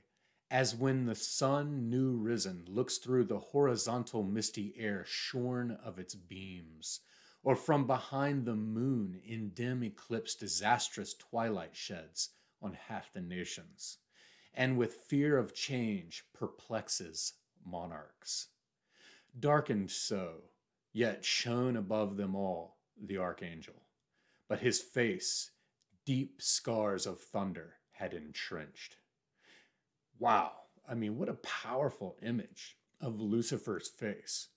Deep scars of thunder had entrenched. That word trench again, Earlier we saw it as the tract of hell. Here, echoed, I believe, in trench. And care sat on his faded cheek, but under brows of dauntless courage and considerate pride, waiting revenge. Here's where we get a glimpse of the deception of Satan. For who can yet believe, though after loss, that all these puissant legions, puissant comes from the French, it means powerful, whose exile hath emptied heaven, shall fail to reascend self-raised and repossess their native seat. Hath emptied heaven. And as we know, and as Milton counts on his readers knowing, only a third of the angels fell. And so this is deceptive. You know, this is Satan fudging a little bit to make his rhetorical point, saying that hell, he basically emptied hell. And then the emphasis, of course, is on being self-raised. This is the allure of self-reliance. This is talking about Belial, and this is the different fallen angels discussing what they're going to do now. Still, we're in book 2. This is in Pandemonium, which, by the word pandemonium, is a word coined by Milton. Though his tongue dropped manna, and could make the worse appear the better reason, to perplex and dash maturest counsels. For his thoughts were low, to vice industrious, but to nobler deeds timorous and slothful. All right, so here's Belial. Our final hope is flat despair. We must exasperate the almighty victor to spend all his rage, and that must end us. That must be our cure. To be no more. And so Belial's basically saying, let's provoke God to annihilation. Sad cure, for who would lose, though full of pain, this intellectual being? Those thoughts that wander through eternity, to perish rather, swallowed up and lost in the wide womb of uncreated night, devoid of sense and motion. And in Revelation, it does speak of an ultimate annihilation of evil, of hell. But I mean, goodness, swallowed up and lost in the wide womb of uncreated night. This is fine, fine writing. Here's Mammon speaking. Let us rather seek our own good from ourselves, and from our own live to ourselves, though in this vast recess, free, and to none accountable, preferring hard liberty before the easy yoke of servile pomp. This is amazing. He's agreeing with Satan. And work ease out of pain through labor and endurance. And so in Mammon's summation, you can learn to live with anything. Yes, we're suffering and going to be in pain, but we can work, we can figure out a way to bring forth ease, leisure, comfort out of pain. As he our darkness, cannot we his light imitate when we please? This is an amazing statement that is so loaded with ideas and just fodder for our intellect, our imaginations. He's talking about God, of course. As he our darkness, cannot we his light imitate when we please? He's proposing that God has, or at least has the ability to imitate their darkness. And now here's Beelzebub. What if we find some easier enterprise? There is a place, if ancient and prophetic fame in heaven err not, another world, the happy seat of some new race called man, about this time to be created like us, though less in power and excellence, but favored more of him who rules above. So was his will pronounced among the gods, and by an oath that shook heaven's whole circumference confirmed. Thither let us bend all our thoughts, to learn what creatures there inhabit, of what mold or substance, how endued, and what their power, and where their weakness, how attempted best, by force or subtlety. And of course, they'll find that it will be in subtlety. Here is a great example of Milton creating what's called a nominalized adjective, or that is making a noun out of an adjective, and also making it sort of an adjectival nominalized adjective. That is, it has an adjective and then a nominalized adjective. But he says, and through the palpable obscure. Let me back up. Who shall tempt with wandering feet the dark, unbottomed, infinite abyss, and through the palpable obscure find out his uncouth way? I love that. The palpable obscure. And then we get hit with another one. Over the vast abrupt, ere he arrive the happy isle. So the palpable obscure and the vast abrupt. Beautifully crafted phrases. Towards him they bend with awful reverence prone. Towards him they bend with awful reverence prone. And again, you'll want these annotated editions, because when you get to something like, man had not hellish foes enow besides, that day and night for his destruction wait. When you see that word E-N-O-W, enow, I had to look, and it's the archaic plural of the word enough.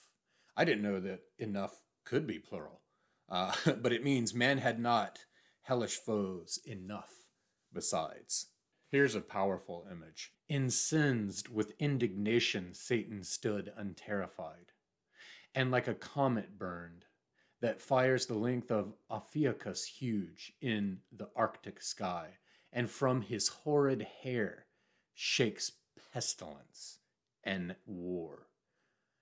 I mean, just imagine Satan, this horrid hair, and what shakes out of his hair is not dandruff, but pestilence and war. And here is another rich footnote, because it says that this is another example of Milton's etymologically instructive wordplay, because comet derives from the Greek kometes, or long-haired. Horrid means bristling and derives from the same root as hirsute, or hairy. And I wouldn't have put that together, but that's just to give you a sense of, even when you get these amazing images with this great language and articulation, there's so much more to the mechanics of it and the wordplay and the interlocking etymologically and lexically that Milton is highly aware of. This is part of why I think Johnson praised him so highly, being #1 in design. And here we go with the birth of sin from the mind of Satan. All on a sudden miserable pain surprised thee, dim thine eyes, and dizzy swum in darkness, while thy head flames thick and fast threw forth, till on the left side opening wide, likest to thee in shape and countenance bright, then shining heavenly fair, a goddess armed out of thy head I sprung. This is like Athena coming out of the head of Zeus, right? Amazement seized all the host of heaven. Back they recoiled, afraid at first, and called me sin, and for a sign portentous held me. But familiar grown I pleased, and with attractive graces won the most averse, thee chiefly, meaning Lucifer or Satan, who full oft thyself in me thy perfect image viewing, becamest enamored. I love that style. Let's read that again. Thee chiefly, who full oft thyself in me thy perfect image viewing, becamest enamored. And such joy thou tookest with me in secret, that my womb conceived a growing burden. And that growing burden, of course, is going to be sin. And so we get this erotics, this almost incestuous erotics of sin being birthed out of the head of Satan, and then the two of them basically engaging in copulation and the womb of sin conceiving death. I think I said sin a second ago when I meant to say death, but it's and I'm sitting here and I'm getting all hesitant and choppy because I said incestuous, but it's from his own self. So it even further establishes Satan's character as mired in such selfishness. But ultimately, it could be said that from the mind of Satan came the seeds of sin and death. But now at last the sacred influence of light appears, and from the walls of heaven shoots far into the bosom of dim night a glimmering dawn. Here, nature first begins her farthest verge. And fast by, hanging in a golden chain, this pendant world, in bigness as a star of smallest magnitude close by the moon. And they've footnoted that the entire universe is like hanging like a jewel on a chain. This is during the journey that Satan's making from pandemonium to this world, which is Earth, where man lives, trying to discover them. But this sort of globe-trotting cosmic adventure is painted so beautifully, so strikingly by Milton. When it says that from the walls of heaven shoots far into the bosom of dim night a glimmering dawn, you can sense the vastnesses of the distances that light itself has to travel. And here's where we get a parallel between Milton's blindness and Satan. And this is in book 3, and a lot of the blindness of the poet who's calling on the muse of Milton comes in book 3. But thou revisitest not these eyes that roll in vain to find thy piercing ray and find no dawn. And so you see this parallel of Satan's despair and his eyes searching everywhere for the light, but not finding it. And we can just sense that same very real anguish in Milton himself, who didn't just acquiesce or succumb to blindness. He tried many different things to stave it off, to heal it, to no avail. So much the rather thou celestial light shine inward, and the mind through all her powers irradiate. There, meaning in the mind, plant eyes, all mist from thence purge and disperse, that I may see and tell of things invisible to mortal sight. This is the narrator speaking. This is Milton speaking. What an image, what a declaration of what he wants from God, basically. He's asking God to say, hey, I've lost my vision, and I accept that. So plant eyes within my mind and let me deliver things to all these other sighted mortals that only I will be able to see. Oh, here we go. Just beautiful, beautiful poetry. Meanwhile, upon the firm, opacous globe of this round world, whose first convex divides the luminous inferior orbs, enclosed from chaos and the inroad of darkness old, Satan, alighted, walks.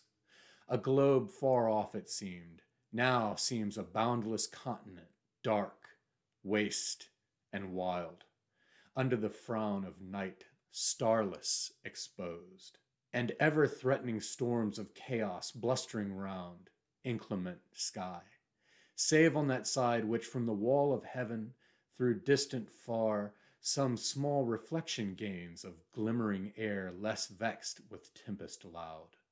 Here walked the fiend at large in spacious field. Satan is about to see this land, and it's likened to some renowned metropolis with glistering spires and pinnacles adorned, which now the rising sun gilds with his beams. I mean, if you want to, in a single sentence, paint something as this rich and beautiful and perfect Edenic land, what better way than saying a metropolis with glistering spires, adjective, noun, and pinnacles adorned, noun, adjective, which now the rising sun gilds with his beams.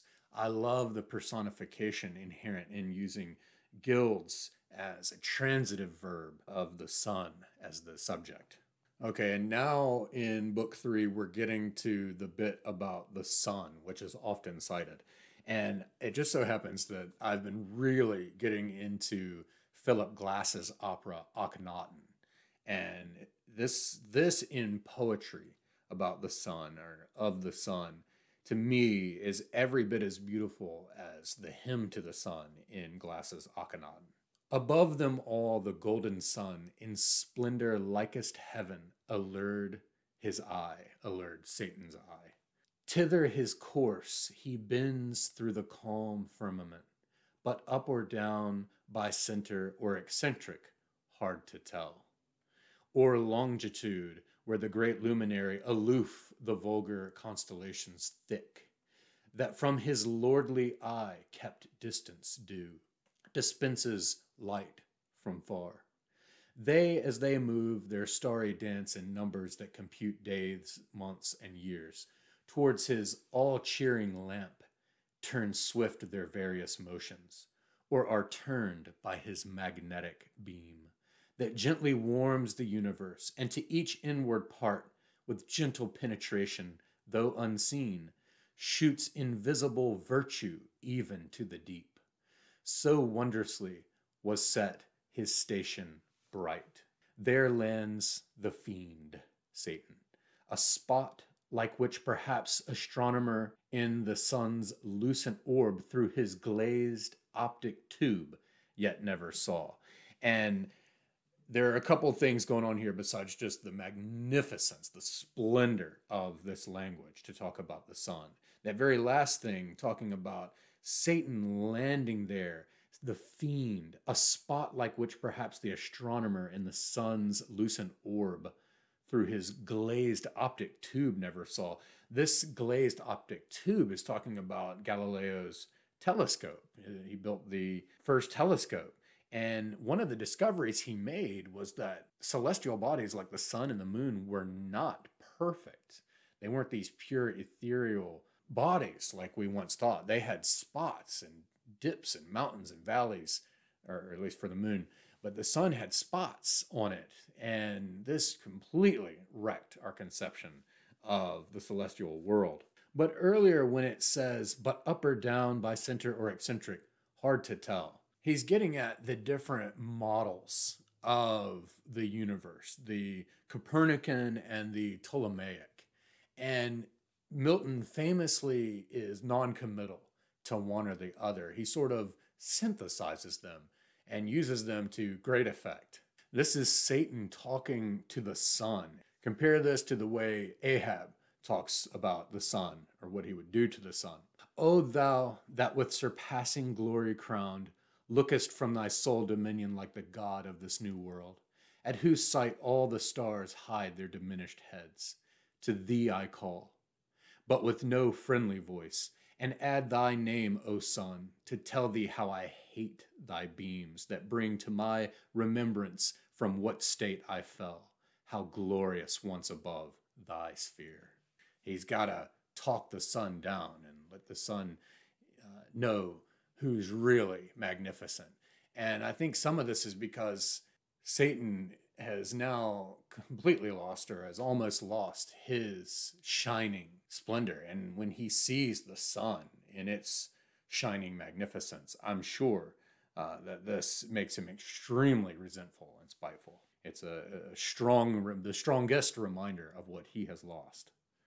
Me miserable, which way shall I fly infinite wrath and infinite despair? Which way I fly is hell. Myself am hell. And in the lowest deep, a lower deep still threatening to devour me opens wide, to which the hell I suffer seems a heaven. This is as if Satan at this point hasn't been able to soar to the rhetorical heights of a Cicero. You know, he's now saying that I am hell itself. And this, of course, leads up to one of his famous sayings, all good to me is lost. Evil, be thou my good. By the way, the word grotesque, according to the Oxford English Dictionary, this is the first such usage in English here in Paradise Lost. And all amid them stood the tree of life, high eminent, blooming ambrosial fruit of vegetable gold. And next to life, our death, the tree of knowledge grew fast by. Knowledge of good brought dear by knowing ill. There's a detail that really caught my attention when Eden is being described. It talks about how there are flowers of all hue, and without thorn the rose. So not a rose without thorns, or not roses without thorn, but it says, and without thorn the rose. So again, hyperbaton that Milton employs. And I thought about Paul's thorn from 2 Corinthians 12. It talks about how he had a thorn in his flesh. It's obviously a metaphor. And he asked the Lord 3 times to remove it and realized that it must be put there for some use. But this will come up again later, but just keep that in mind that, in the Garden of Eden, even roses didn't have thorns. And actually, now that I think about it, a lot of theologians have offered that the thorn in Paul's side was his eyesight. In some of his epistles, I think in the epistle to the Romans, which, oh man, all these cool little synchronicities are coming in. So consider that John Milton has gone blind and is using an amanuensis to transcribe this. Well, in the same way, Paul's eyesight had gotten bad. In some of his letters, he talks about, hey, this is me, Paul, because of the handwriting. I don't know if it says this or not, but the handwriting is either sloppy or really large because his eyesight was bad. And so that's how they knew that it was from him. But the letter to the Romans, for example, he actually used an amanuensis, and the amanuensis greets us at the very end of the letter. And a lot of people have conjectured that the reason his vision was so bad is because of his Damascus Road experience, where he saw the glory of God and it temporarily blinded him, thus changing him from Saul to Paul and taking him from a zealot to the predominant author of what we have now as the New Testament. All right, we start to meet Adam and Eve in Book 4. 2 of far nobler shape, erect and tall, godlike erect, with native honor clad in naked majesty, seemed lords of all, and worthy seemed, for in their looks divine the image of their glorious Maker shone. Truth, wisdom, sanctitude severe and pure, severe but in true filial freedom placed, whence true authority in men. Though both not equal, as their sex not equal seemed, for contemplation he and valor formed, for softness she and sweet attractive grace, he for God only, she for God in him. And so there's this hierarchy, and we brought up earlier something about hierarchy, or I think we did. I know C.S. Lewis brings it up, a few others bring it up, but Milton very much believed in hierarchy. Not everybody was created equal. And this was, for him, it was mostly about gender as it pertains to Paradise Lost.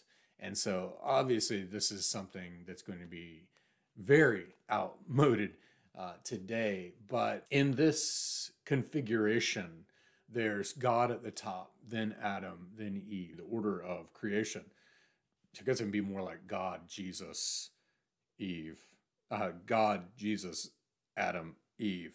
Eve, softness, sweet, attractive grace, and then Adam, contemplative and valor, and so on. But interestingly, it says that Adam was made for God only, and she for God in him. I've always found this so interesting because, at least in my conception, like, we're all made for God. I don't really have a lot of places to go with that, but other than to say that, this kind of stuff's in here, and Milton has been both praised and lambasted because of his views on women. Of course, his divorce tracts didn't help. Just him as a person, from the different things we know, didn't help. But even though we have this hierarchy presented in which the man appears superior to the woman, later, or several times, it'll say that Eve is the best creation, the greatest creation of God. You have to consider Milton's conception of role hierarchy in light of that not necessarily meaning a value system, if that makes sense. Or maybe I'm just overreaching. Let's move on. I love how Adam and Eve speak to each other like ancient Greeks. Part of my soul I seek thee, and thee claim my other half.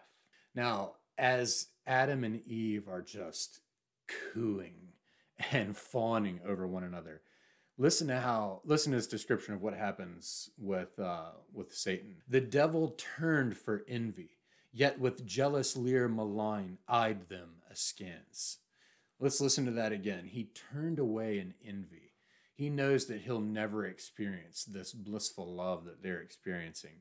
And so he turns away for envy. And then just the way that this is expressed, yet with jealous leer malign eyed them askance. So he still can't completely turn away. There's still an attraction even amidst the bitterness. This might be the best description of feeling tired. If you want to replace your worn out, unglamorous vocabulary, and for example, if you've got something such as, oh man, my eyelids are so heavy, you could replace it with this: the timely dew of sleep now falling with soft slumberous weight inclines our eyelids. Oh, here we go. So here Eve is called heaven's last best gift, my ever new delight. We start to get hints at that Arminianism when we're told his will, though free, yet mutable. And now the archangel Raphael is being sent by God down to kind of fill Adam in on everything that has happened, that's going to happen, to warn him against the temptation. And it says, down thither prone in flight he speeds, and through the vast ethereal sky sails between worlds and worlds, with steady wing now on the polar winds, then with quick fan winnows the buxom air. And of course, I love this because Adam is surprised to learn that he even has the possibility of being disobedient to God. What meant that caution joined, if ye be found obedient? Can we want obedience then to him, or possibly his love desert, who formed us from the dust, and placed us here full to the utmost measure of what bliss human desires can seek or apprehend? And Raphael answers, that thou art happy, O to God, that thou continuest such, O to thyself. So apparently, God has set things up for them, but they still have a duty. And here we go with the free will Arminianism, more fuller here. God made thee perfect, not immutable. And good he made thee, but to persevere he left it in thy power, ordained thy will by nature free, not overruled by fate inextricable, Calvinism, or strict necessity. Our voluntary service he requires, not our necessitated. And there's a silent repeat of service. So our voluntary service he requires, not our necessitated. Such with him finds no acceptance, meaning necessitated service or forced servitude. He doesn't find any acceptance, nor can find. For how can hearts, not free, be tried whether they serve willing or no? Who will but what they must by destiny, and can no other choose? Myself and all the angelic host that stand in sight of God enthroned, our happy state hold, as you yours, while our obedience holds. So even the angels have the ability to be disobedient, as we've seen, of course, at the very beginning of this thing with the fallen angels. Freely we serve because we freely love, as in our will to love or not. In this we stand or fall, and some are fallen, to disobedience fallen, and so from heaven to deepest hell. O fall from what high state of bliss into what woe? And Raphael again, sad task and hard, for how shall I relate to human sense the invisible exploits of warring spirits, This sort of parallels Milton's own task that he set up for himself. How last unfold the secrets of another world, perhaps not lawful to reveal. And this is because there is a limit to what God has even shared with the angels, and there's a limit to what the human should even be able to know in order to maintain that level of obedience and free will. This is just beautiful writing again. Or stars of morning, dewdrops, which the sun impearls on every leaf and every flower. Impearls, which the sun impearls on every leaf and every flower. Maybe I'm a sucker for the personified sun and these transitive verbs like the sun gilds and the sun impearls. It's just wonderful. Like I said, Milton has quite a task here to use vulgar, fallen human language to describe such things before there was even human language, such as the battle between Michael and Satan. So the metaphors have to be at least as big as the cosmos. And so Raphael continues, who, though with the tongue of angels can relate, or to what things liken on earth conspicuous, that may lift human imagination to such height of godlike power. Two broad suns their shields blazed opposite, while expectation stood in horror. Expectation here is like personified, but there's a lowercase e. Makes me wonder how it was originally. If nature's concord broke, among the constellations war were sprung. Two planets rushing from aspect malign, of fiercest opposition in mid-sky. Here's a good line in an image. Of this ethereous mold whereon we stand. And we get a footnote that ethereous, Milton substitutes the Greco-Latin form of the adjective rather than make the tongue-twisting combination ethereal mold. At the beginning of Book 7, it opens up with, above the Olympian hill I soar, above the flight of Pegasean wing, or the wing of the horse Pegasus. And it says the winged horse Pegasus ascended to the heavens of Greek mythology, but Milton has risen incomparably higher to the heaven of the Christian God. And with that Olympian hill and talking about soaring above it, we see a link back to the very beginning of the whole book when it's talking about going, where should the muse sing from Mount Horeb or the Helicon, Mount Helicon. Still in the invocation, the long invocation in Book 7, he says, govern thou my song, Urania, and fit audience find, though few. And so it's just that case of the true artist writing for very much an implied reader. And Milton knew that his fit audience was going to be few. And though I don't count myself among those few really fit audience, I'm proud to say that I'm going to continue to try to be part of that fit audience because this poem is worth it. Here's an articulation that basically boils down to too much knowledge being a bad thing. Too much of anything just about can be a bad thing. And Milton was very much about temperance in almost everything in his life except for studying. But knowledge is as food, and needs no less her temperance over appetite, to know and measure what the mind may well contain. Oppresses else with surfeit, and soon turns wisdom to folly, as nourishment to wind. And when it said as nourishment to wind, I think we know what that's talking about. And we're starting to sort of get into some Chaucer territory with the bawdiness that's implied there, which is got pretty incongruous in Milton. But it should also be pointed out that there is very, very much about digestion all throughout Paradise Lost. And it just so happens that Milton himself dealt with a lot of digestive issues despite his temperance. With stars numerous, and every star perhaps a world of destined habitation. One thing that may shock people is there are several times in Paradise Lost where Milton implies that there might be extraterrestrial life. but of the tree whose operation brings knowledge of good and ill, which I have set the pledge of thy obedience and thy faith, amid the garden by the tree of life. Remember what I warned thee.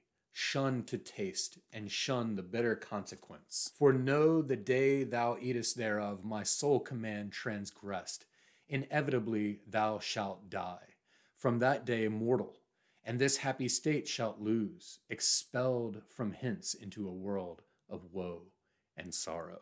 But again, we have to weigh this warning and this admonishment with the fact that Adam and Eve still can't quite grasp what a life of fallenness even means. Not less, but more heroic than the wrath of stern Achilles. So Milton here wants to surmount Homer, or Turnus for Lavinia, and in turn surmount Virgil. And the more I see pleasures about me, so much more I feel torment within me, as from the hateful siege of contraries. That's Satan, and still Satan continues to deceive himself. I in one night freed from servitude, inglorious, well nigh half the angelic name, and thinner left the throng of his adorers. So first it was he emptied heaven of its angels. Now, he realizes that's a little much. So now it's just half, when really it's still a third. As Eve departs from Adam and is walking away, her long, with ardent look his eye pursued, delighted, but desiring more her stay. It took me a few times to figure out how to read this properly, because the normal word ordering would be something like, he looked at her for a long time ardently, and his eye pursued. I don't even know. It'll take me a little while to untangle it all and rearrange it into the way that it should read. But her long, with ardent look, his eye pursued. So, okay, his eye pursued her long, and with ardent look, delighted. Still not quite right, but just the beauty of the way that Milton has arranged this. Her long, with ardent look, his eye pursued, delighted, but desiring more, her stay.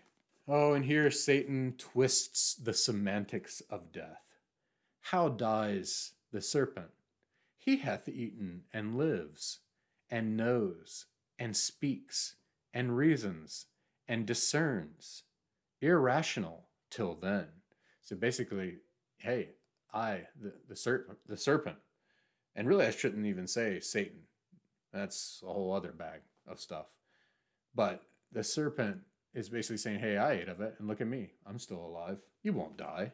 Eve doesn't realize that God is talking about a spiritual death. And of course, we get to the fall itself.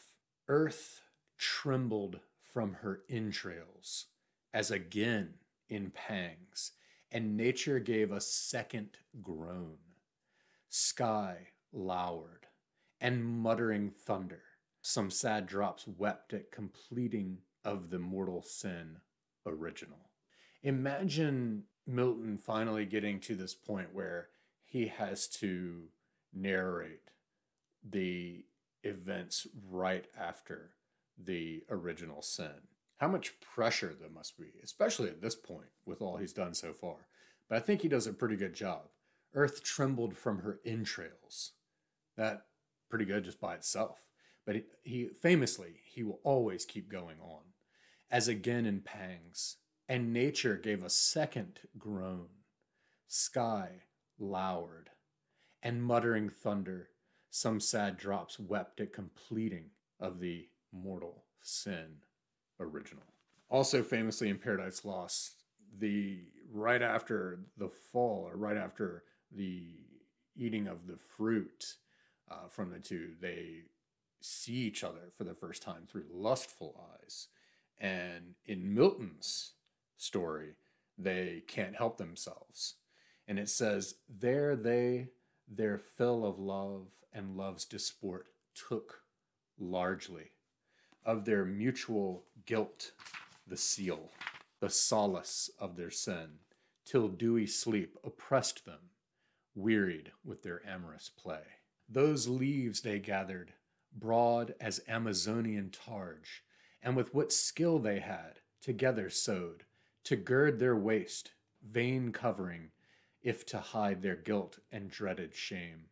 Oh, how unlike to that first naked glory! Such of late Columbus found the American so girt with feathered cincture, or feathered belt. Naked else the wild among the trees on isles and woody shores.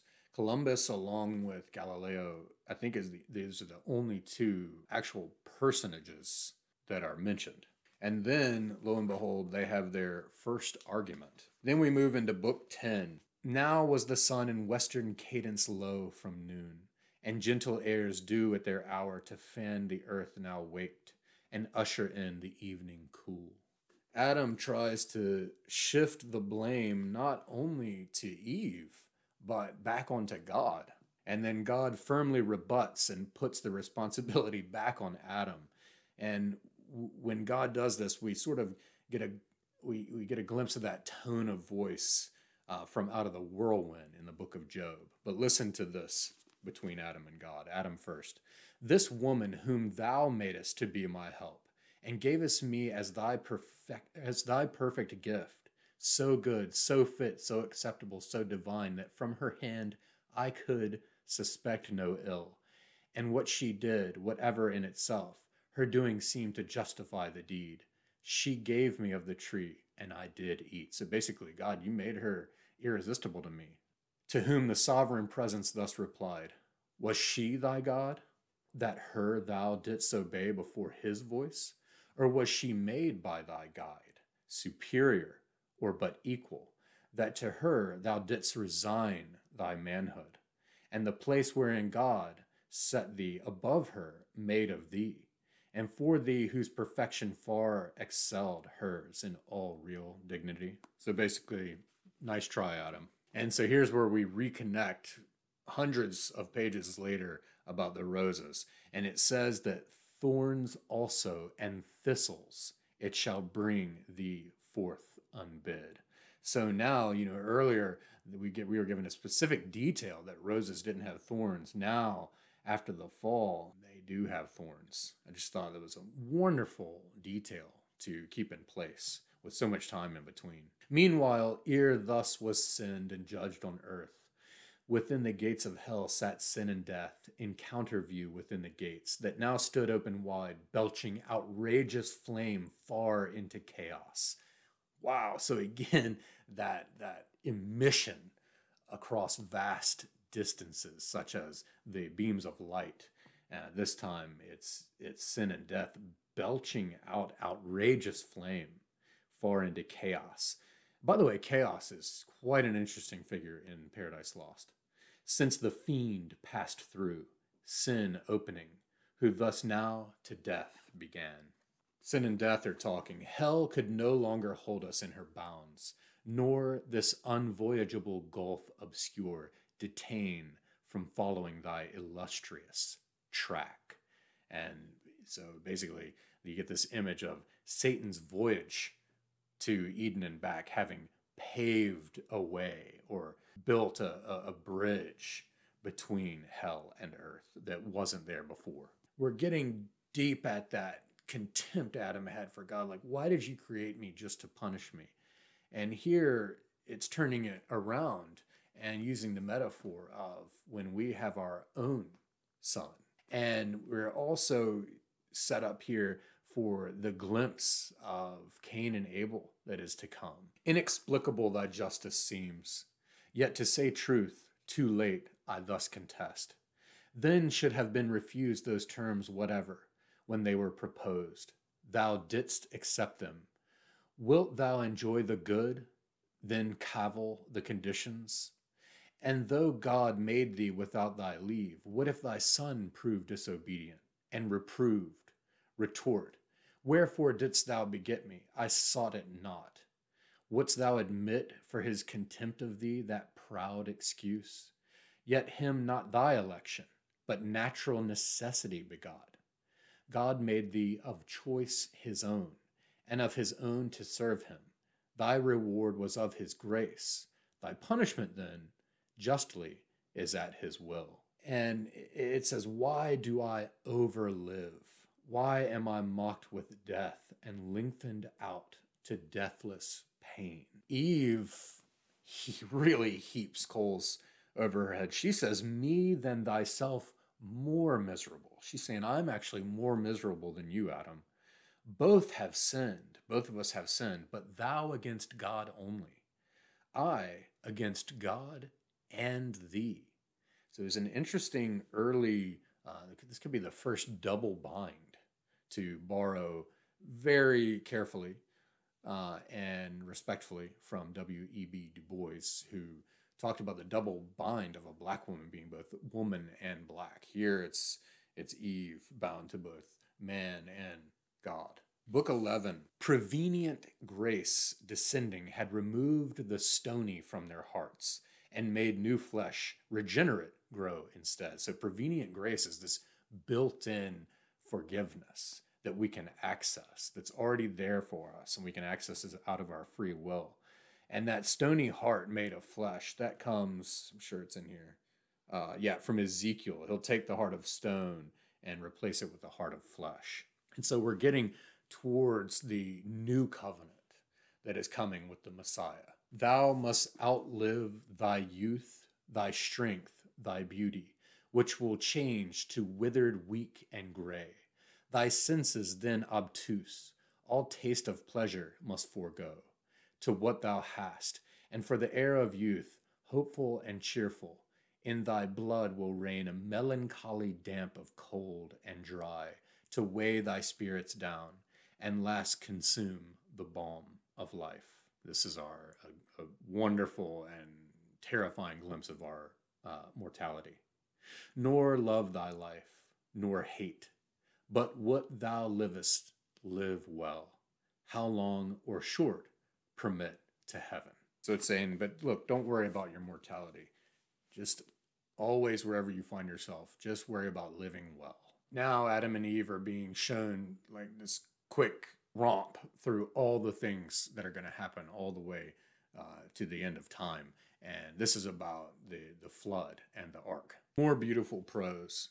I say prose, I know it's a poem. Meanwhile the south wind rose, and with black wings wide hovering, all the clouds together drove from under heaven. The hills to their supply of vapor, and exhalation dusk and moist, sent up amain, and now the thickened sky like a dark ceiling stood. Down rushed the rain impetuous, and continued till the earth no more was seen. The floating vessels swam uplifted, and secure, with beaked prow, rode tilting o'er the waves. All dwellings else flooded, overwhelmed, and then with all their pomp deep under water rolled.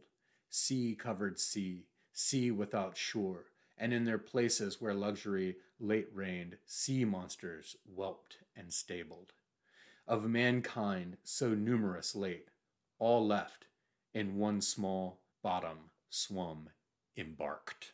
And to wrap all this up, then wilt thou not be loath to leave this paradise, but shalt possess a paradise within thee, happier far. This is an amazing note to end on, and it's just within pages of the actual ending. And so the note that we end on is that though you've lost the paradise of Eden, there's news because of which you'll be even far happier. And that's the fact that now paradise is something that's going to be found within. This makes us think of the promise from the New Testament that the kingdom of heaven is within you.